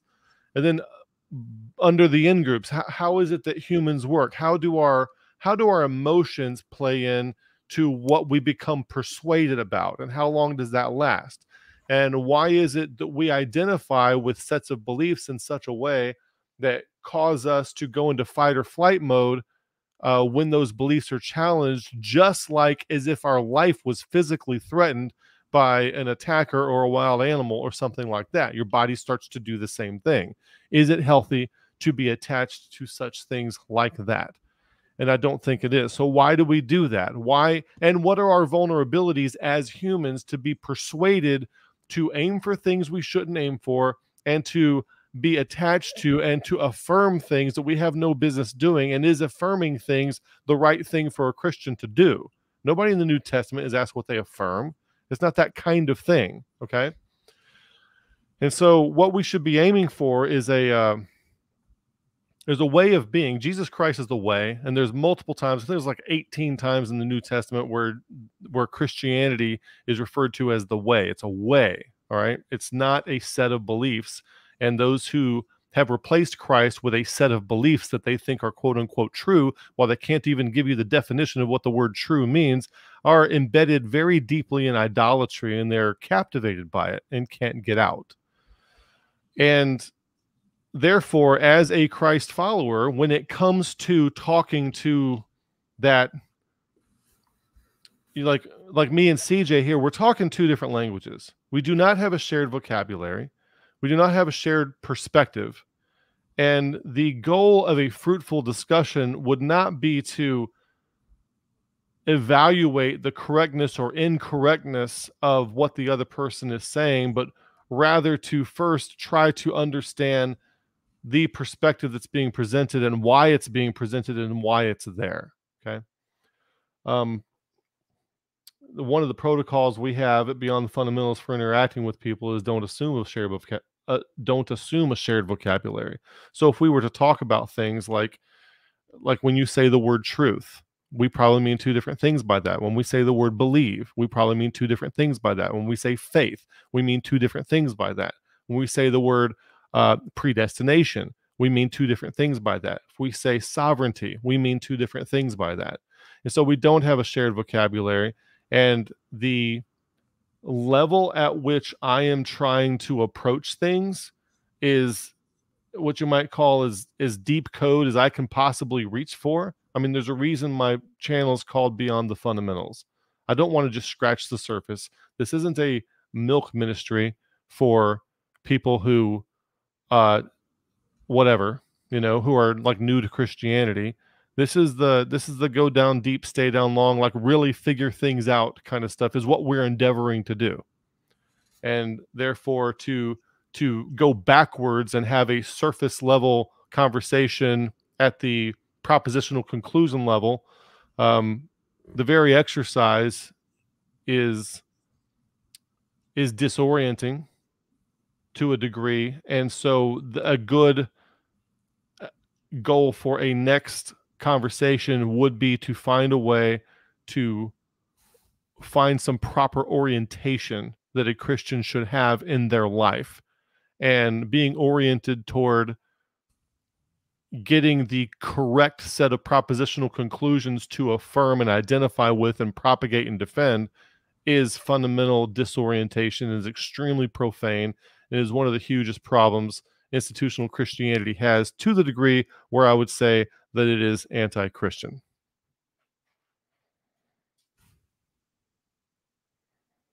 All right. And then with that, and thank you for answering Eric's question there. And Eric, thank you also for the super chat. Did you have any sort of last thoughts you wanted to give on the conversation before we head out? I think I just gave, I'm trying to give people a sense of what I'm orienting toward or what I'm optimizing for. I mean, I do have a list in front of me. Like if we were to, reduce the conversation, I have a list of 35 things that's wrong with Calvinism, but I don't really think it's fruitful to discuss things on those terms, because it misses the point of where Christianity should be headed for in the first place. So to me, Calvinists, provisionists, they're NPCs, non-player characters. There's nobody upstairs. There's nothing going on. If I'm talking to a Calvinist, I might as well be talking to a computer, or I'm talking to an avatar of an ideology. I'm talking to Pinocchio as a puppet. I'm not talking to somebody who's become a real boy. There's no authenticity. There's no genuineness. And I've read the code. I used to be programmed by the code. So I basically don't have a lot of curiosity about other people who are also programmed by that same code. I prefer to have conversations where we're trying to break new ground and understand something that isn't understood yet. So that's where I'm coming from. Website is beyondthefundamentals.com. YouTube channel is Beyond the Fundamentals. All right, and thank you very much for that. And so I'll end it with, I guess, my final thoughts here being, certainly I do disagree with a lot of that, right? But of course, that's why we're having this conversation to begin with. I think this was edifying in so much as that it did get to some of the primary manners of thinking behind, how I think of lordship and holiness and how you think of lordship and holiness. Of course, we only explored that one particular area of Calvinism, namely lordship. So if you wanted the conversation here on determinism or other sorts of questions there, sorry, we did not end up getting there. But nevertheless, I think that this was a fruitful conversation in at least that much. And I'm glad we were able to get a lot of the terms laid out here very plainly and bluntly. Also, Jamie and Iron Matt, thank you for your super stickers as well. So I'll end it by saying I think that, how do I want to put this? I think that these kinds of issues will ultimately only serve to, and these kinds of, I'll rephrase that, these kinds of points only serve to obfuscate some of the truths that I think are relatively clear in Scripture. I think that a lot of times, a lot of times people will, it's funny, Charlie's saying get off the air, but he's still here. A lot of times people will overcomplicate things that the Bible does not necessarily wish to be complicated.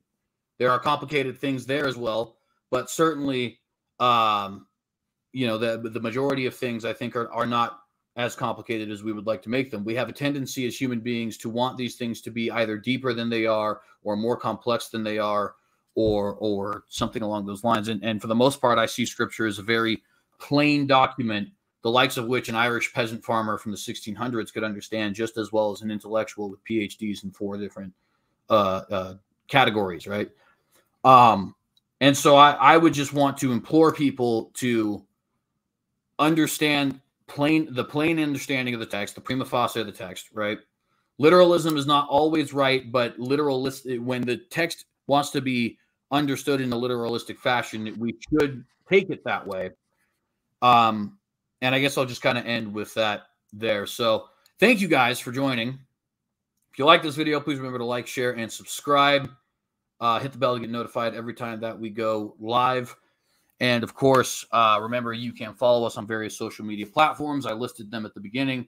And you can contribute to what we do here in various different ways. Again, I listed them in the beginning.